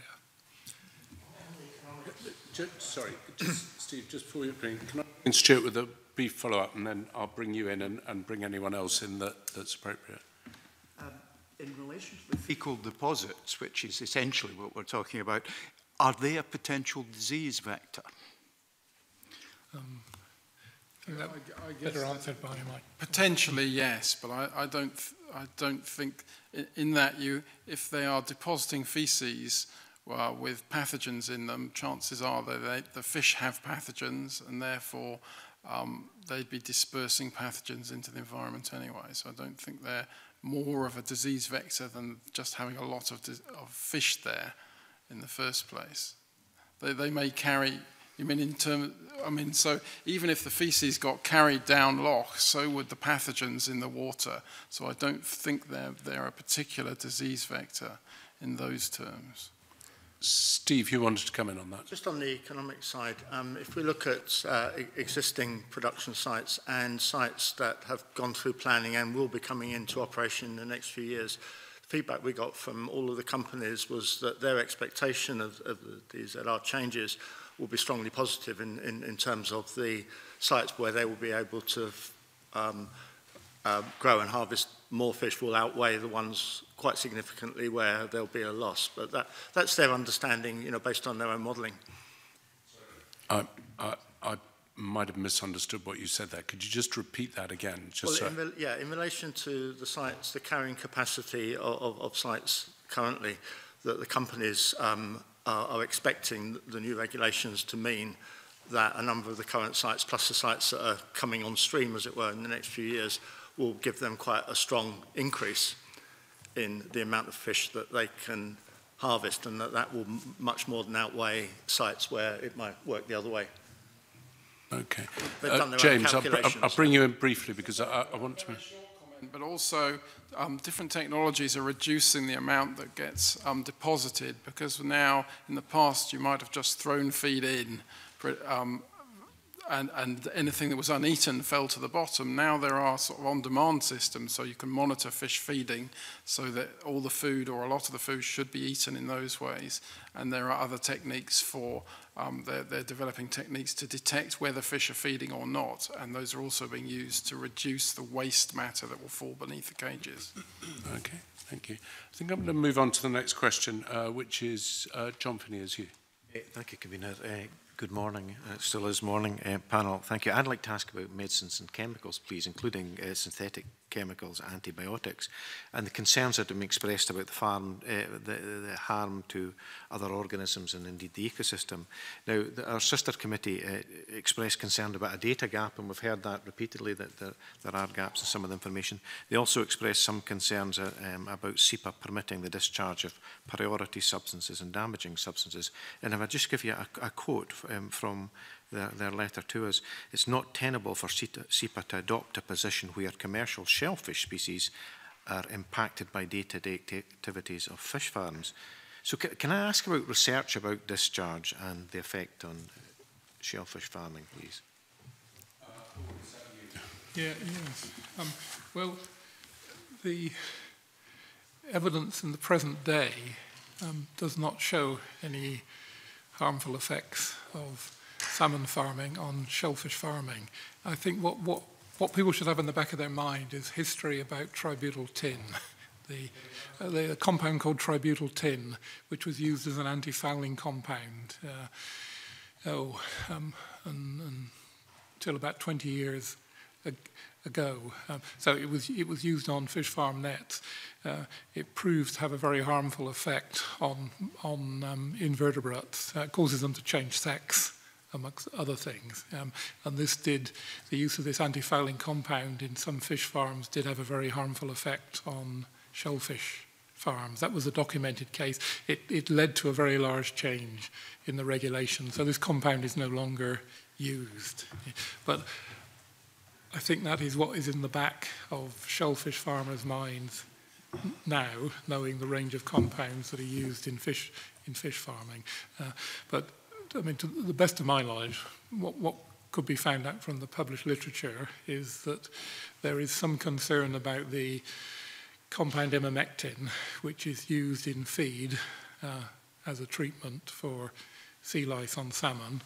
Some of the emamectin gets to the seabed through feces and then is redistributed through biological and physical processes. And there is beginning to be some concern that it's having diffuse effects on some of the organisms that naturally live in the seabed, the crustaceans and worms, for example.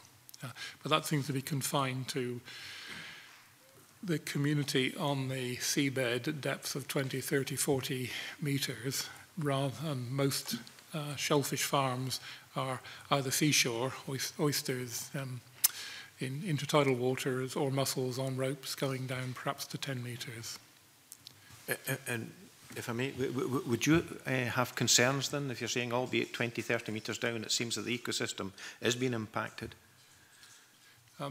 So it depends how precautionary I I wanted to be. I would say, I think... I think there's an urgent need to get more evidence about this. The one study, a detailed statistical investigation, has been carried out by funding from the Scottish Agricultural Research Forum, and that did lead to some suggestions that there were correlations between decline in the benthic community, some distance from fish farms, and the amount of emamectin used on the farm.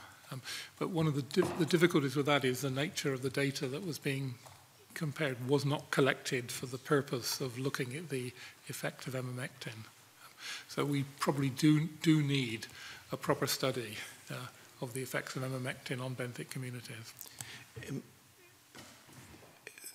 Thank you for that. In all the committees I've sat on in here, I've never had of academics. I don't suggest that the world will be better placed for more research, and perhaps not surprising. But has this been mapped out, the gaps that do exist in all these issues that people have concerns about? It may be that research could allay some concerns, but I mean, people have genuine concerns, and indeed you've expressed some yourself. Is there any template anywhere of what would require to be done to fill the gaps in the research? Well, I think there is in the Environment Committee's report, there is a summary of the areas that need more research in relation to salmon farming. Summary? Broadly, yes. I think you might also ask the Scottish Agricultural Research Forum to give you evidence on this, because they are the body which has tried to bring together funding sources from government and industry and identify what areas of research are priority. So they have a small budget, but so they are strongly focused on what they see as the priority areas. I think there are also areas of research that are not identified in here. So really, I think it needs a larger discussion with academia and industry, and indeed government and NGOs, to identify the key gaps in knowledge that need to be filled. But there, as you can see from the report, especially for Scotland, there are many gaps that do need to be filled. Yeah. I think if I could also add, the Scottish Aquaculture Innovation Centre has actually been providing a critical link between industry and academics around key concerns with impact and challenges in the industry. So there's been quite a lot of different issues that have already been mapped out, and some of these are already being researched today through a number of co-funded projects through SEC and the industry.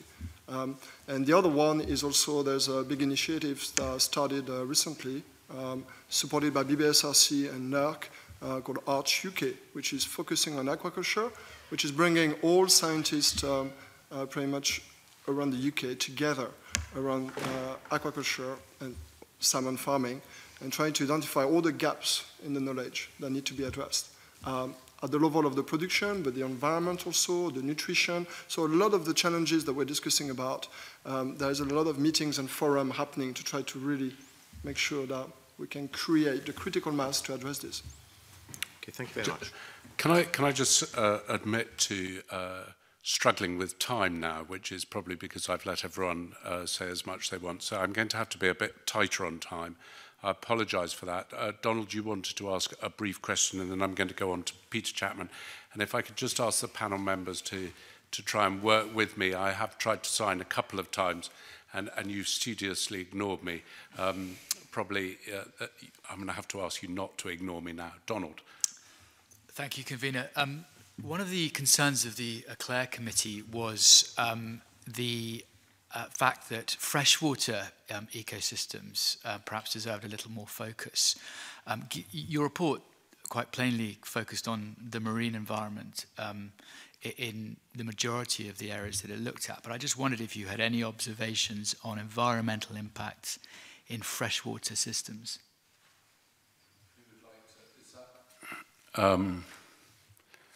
Everyone's looking the other way.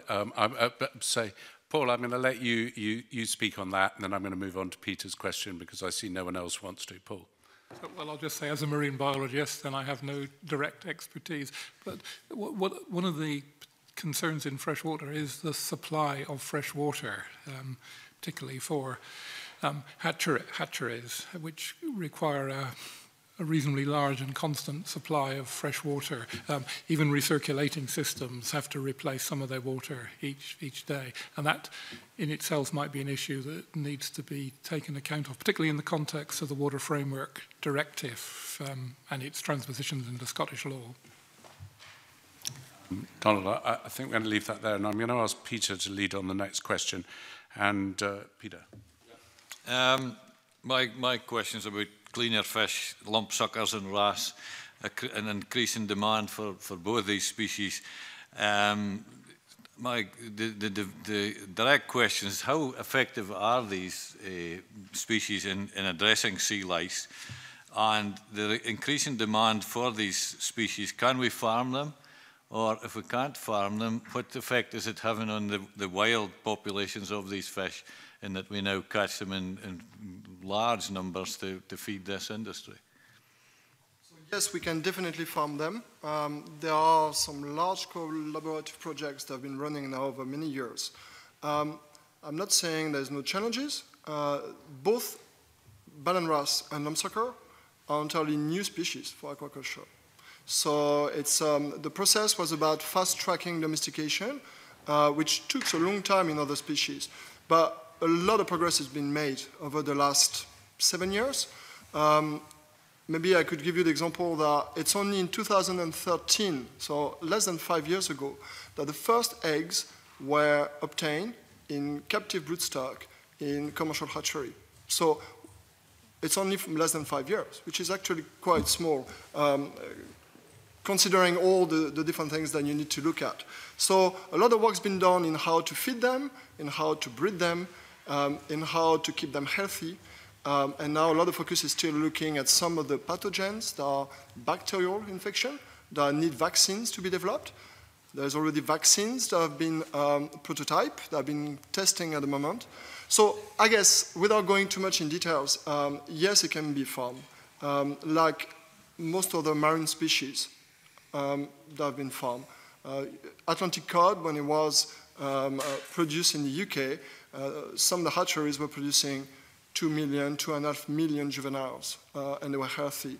So there's no reason why we're not going to be able to produce enough farm healthy wrasse to supply the industry. Now the question will be when, and I know this is, I'm not even going to try to tell you when. I think it needs a bit more time because there are still few challenges regarding robustness of these fish before they're deployed that need to be addressed. So, I mean, in the meantime, we're catching wild wrasse and lumpsucker. And what effect do you feel this is having on the wild population of these fish? So I cannot really comment myself too much on the wild fish impact. What I can say is that we're not in a position where we will, or the industry will have farm wrasse and farm lumpsucker. This is a reality. It's already been going. So a percentage of the total cleaner fish that have been supplied, especially over the last 2 years and this year, is coming from farming operation. Now, the aspiration for the industry is to be able to have a full supply from commercial farm cleaner fish as soon as possible. And as I say, it will probably take another couple of years at least. But we are already very well advanced. And when I say we, it's because this is a very good example of collaboration between industry and academia. And at the Institute, we've been actually working quite a lot with a lot of the farmers to develop all these protocols and understand the biology of the species. Okay, so the basic question then is, how effective are these cleaner fish in addressing the sea lice issue? So this is where we started our research back 7-8 years ago. That was the key questions. Everybody had concern. Are they really effective? They are extremely effective. Ballan wrasse is actually very impressive in the way it can prey on the sea lice. Now, it doesn't mean that they are all the time effective when they are deployed in cages, because there are many other factors that can impact on the fish. That's where the environmental factors can come in, and it took a long time also to understand what are the requirements of the species when they are in the cage. So now a lot of new methods have been developed to provide shelters, for example, to provide feeding that is appropriate to the species, and understand their behavior. So, so yeah, they are very, very effective. Ballan Ross is extremely effective. And we've done a lot of experimental tank challenge, demonstrating and publishing this now for many years. And cleaner fish also can be very effective, but maybe not as much as Ballan Ross. And this is explaining why the ratio of lumpsucker that are introduced in cages is a bit higher than what you would do for Ballan Ross. The other thing to consider, sorry, I'm just going to finish there, is that you have temperature requirements that are different, or preference. So lumpsucker are extremely active during winter, cold months, while Ballan Ross are very active and efficient during summer months. So the two species together provide actually very good biological control in the industry. And you have sign in the industry, that's the last thing I would say, which works, which full cycle, production cycle, have been done without any treatments, chemotherapeutic treatments whatsoever, just by the use of the cleaner fish. Thank you, and I am going to stop you there. The next question is from Mike Rumbles, and then the one after will be from you, Fulton. Thanks, Convener. Yeah, I'm going to focus on the appropriateness of the current regulatory system for the industry. And I was most impressed by the Environment Committee's report. 80-page, very effective report, I think. And I just want to quote you a couple of sentences from it. And I'd like your response to this, bearing in mind about the appropriateness of the current regulatory system. The committee is not convinced the sector is being regulated sufficiently or effectively.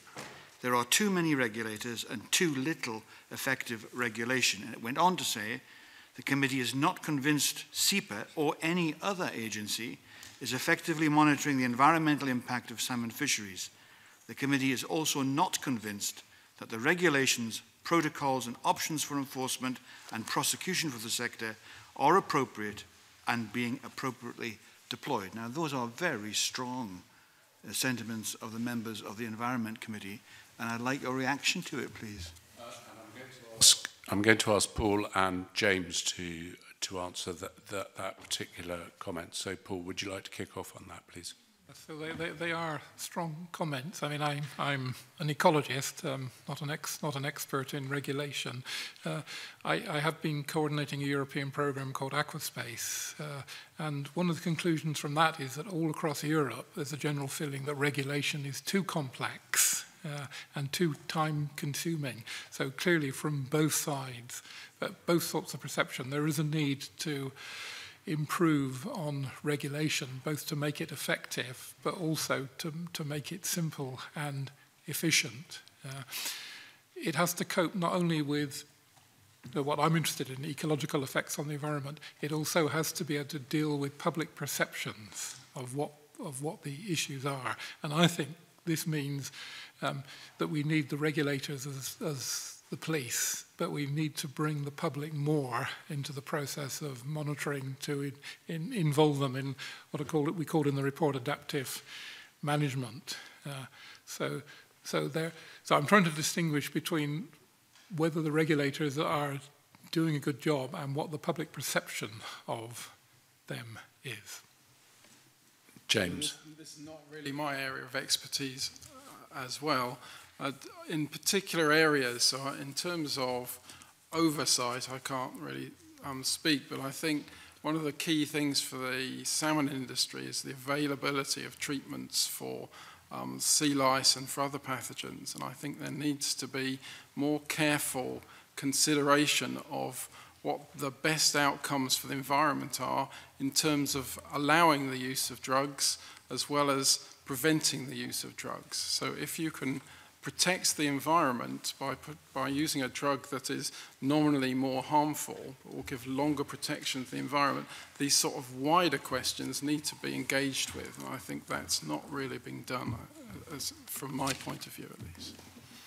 Can I just ask, would you agree to the specific question, the members of the Environment Committee are not convinced that SEPA or any other agency is effectively monitoring the environment impact on salmon fisheries. Do you agree with that, or do you disagree? Just yes or no from all four of you would be very helpful.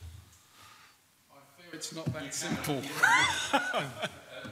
There's always three answers: yes, no, and abstain. That's what we're given in the chambers. Say, I'm delighted if you want to give one of those three answers as you've been directed. Yeah. So I think there is a lot of monitoring. What we don't do is synthesize the results of that monitoring. The agencies don't do that anymore. They used to. I don't think they have the resources to do it properly now. So that's a qualified yes. Would that be right? Yes. James, do you want to abstain? Yes, no? I think in some areas there is too much activity, and in some areas too little. So as a general picture, I can't make a single statement. Okay, and I'm not going to put you all through the pain of that. I'll be in the same position, so I'll be tempted to say no, not because I don't agree entirely with it. I just think that it's maybe a simplification. In some area, there's actually quite a lot, maybe even too much. In some other area, maybe not enough. And the level or the amount of data now that is generated is so high that maybe it becomes difficult to look at them properly. Steve, do you want to abstain? Abstain. Okay. So I'm afraid you got some of your answers. We need to move to the subject which is never far from everyone's mind at the moment, Fulton. Yeah, thanks, Convener. And Steve, you'd actually mentioned it earlier, and you were promised that we would come back to the issue of Brexit, and here we are. So, I mean, just to keep the question brief, what are the most significant implications of Brexit on the salmon industry? I think there are two aspects to this. One is exports, the impact that Brexit might have on exports, and secondly is the one in terms of labour supply. I think if we take the export one, if we look at current productions or relatively modest increases in production that might happen in the next few years, in relation to world markets, there shouldn't be an issue of not being able to continue to sell all of the salmon that we can produce. But it might mean, or is likely to mean, a slight reduction in the profits of the companies. So if, for example, rather than selling to France, and where some of the premium products, as I mentioned earlier, are sold, it means selling to another country and not making quite as much margin on it. That could have a small effect on employment. It's been really interesting that the last few years, Marine Harvest have twice announced redundancy programs purely based on profitability of the overall company. They said, we'll need to reduce our UK staff by such and such a number because we want to get back to the profit level. And then they've tried to work out how to do it. So there is some link. But mainly, the impact, I think, on employment will be small. Different maybe scenario if we look further ahead, and if the industry does manage to double or even have an increase of 50% on its current level, most of that will be exports because the home market will have been saturated by that time. So the challenge of Brexit and the way that the international companies manage it will grow. If there's that increase. But by the time that increase happens, of course, we'll know a lot more than we do at the moment, and the companies will have their mechanisms. But I think the kind of most stable thing for the Scottish industry really is this question of demand exceeding supply.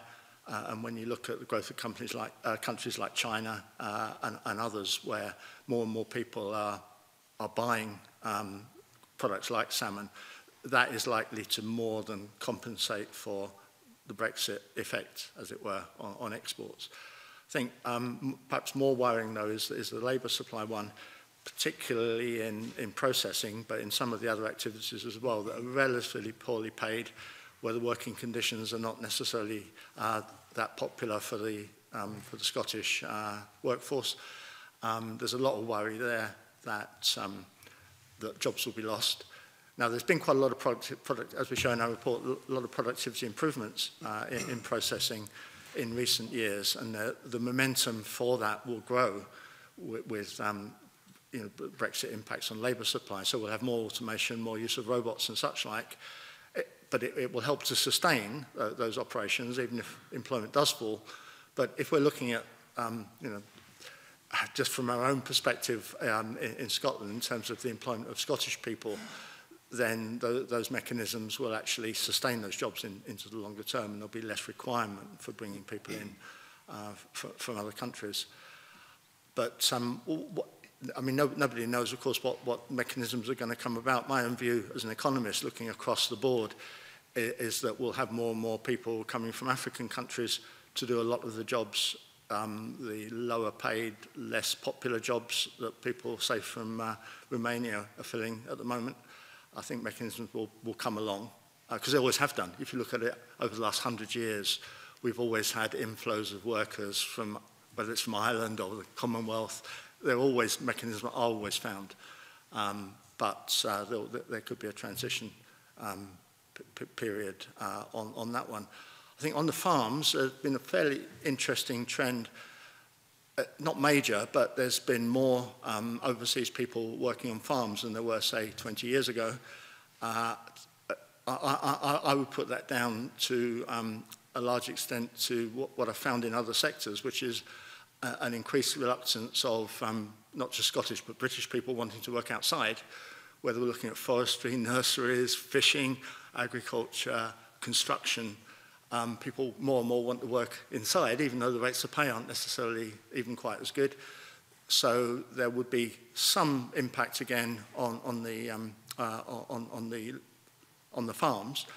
I mean, farms only maybe employ 1/10 of the impact in Scotland of salmon, so it's a bit less important than some of the other sectors. But I think this aspect again there of who will come in to fill those jobs. And it's not easy to put people up. I mean, there's problems in a lot of the outlying areas where the jobs are most needed, where there isn't really housing even for local people who might want to work. So there is an issue of accommodation of people. Thanks, Convener. I think that was a very detailed response on the possible implications of Brexit, and I thank you for that. And I know we don't have time to discuss it today, but I was concerned about one of the things that you mentioned about working conditions for people, particularly I think you said in processing. I know we don't have time to maybe explore that in full today, but I hope that's something that we can maybe look at more in the committee, because to me, and I'm sure everybody around the table agrees, it doesn't matter where you come from, your working conditions should be spot on. So I would, with the convener's permission, like to see maybe that come into the questioning in the future. I've noted that comment, and we'll see if we can work on that. Thanks very much for the response. I have one more question, and we are short of time. So I think we've had quite a full answer, if I may. I'd just like to try and wrap this up with a final question in the sense that in 2016, my understanding is there were 163,000 tonnes of salmon produced. The target is in 2020 to go to 200,000 tonnes of salmon, and to 2030, 400,000 tonnes of salmon. And I noticed the SSPCO are saying that they are determined to see this growth achieved without detriment to our wider environment. My question to each of you, very briefly, if I may, are you convinced that these targets can be met without detriment to the wider environment, or are you not? And I'm very happy to start off with Paul on that. Well, yes, but there will need to be radical changes in the way both the farming is managed and regulated. That's a very brief, succinct answer. James, can you match that? I can't match it. I think, yes, it can be achieved, but there's obviously a lot of problems that need to be solved to achieve that. But I think the industry is working very hard to do that, and so yes. Would you like to comment? Yes, I believe it can also be done, but it has to be done sustainably. So some of the challenges that are being addressed today will have to be addressed tomorrow in order to meet this growth. Thank you. And Steve? First point here is that the industry have been talking about 200,000 tonnes for 15 years now and haven't got there yet. They would have expected to have got there long before, if you go back even 10 years.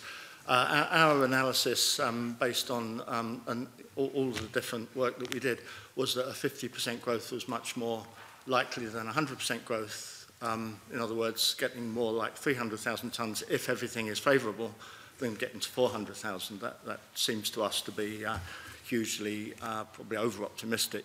But in relation to achieving that, the majority of it probably is going to have to be from developing sites further offshore, which have got larger, can get larger volumes. Now, if technology moves into that and enables that to happen, that could generate a lot of additional farms in these more offshore areas, and that could get us to that target.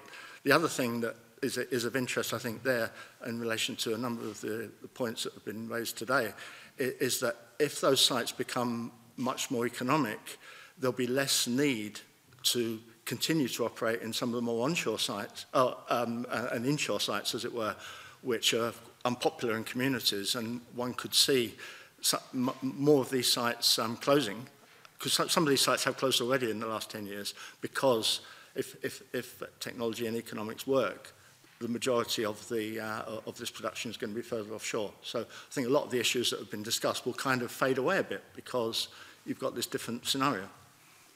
Okay. Thank you very much. I'd like to thank you individually, Paul, James, Harvey, and Steve, for your evidence today. It's been extremely useful, very detailed, and I appreciate your succinct answers at the end as we became pressured for time. But thank you very much, and I'd now like to close the meeting as that concludes committee business today. Thank you.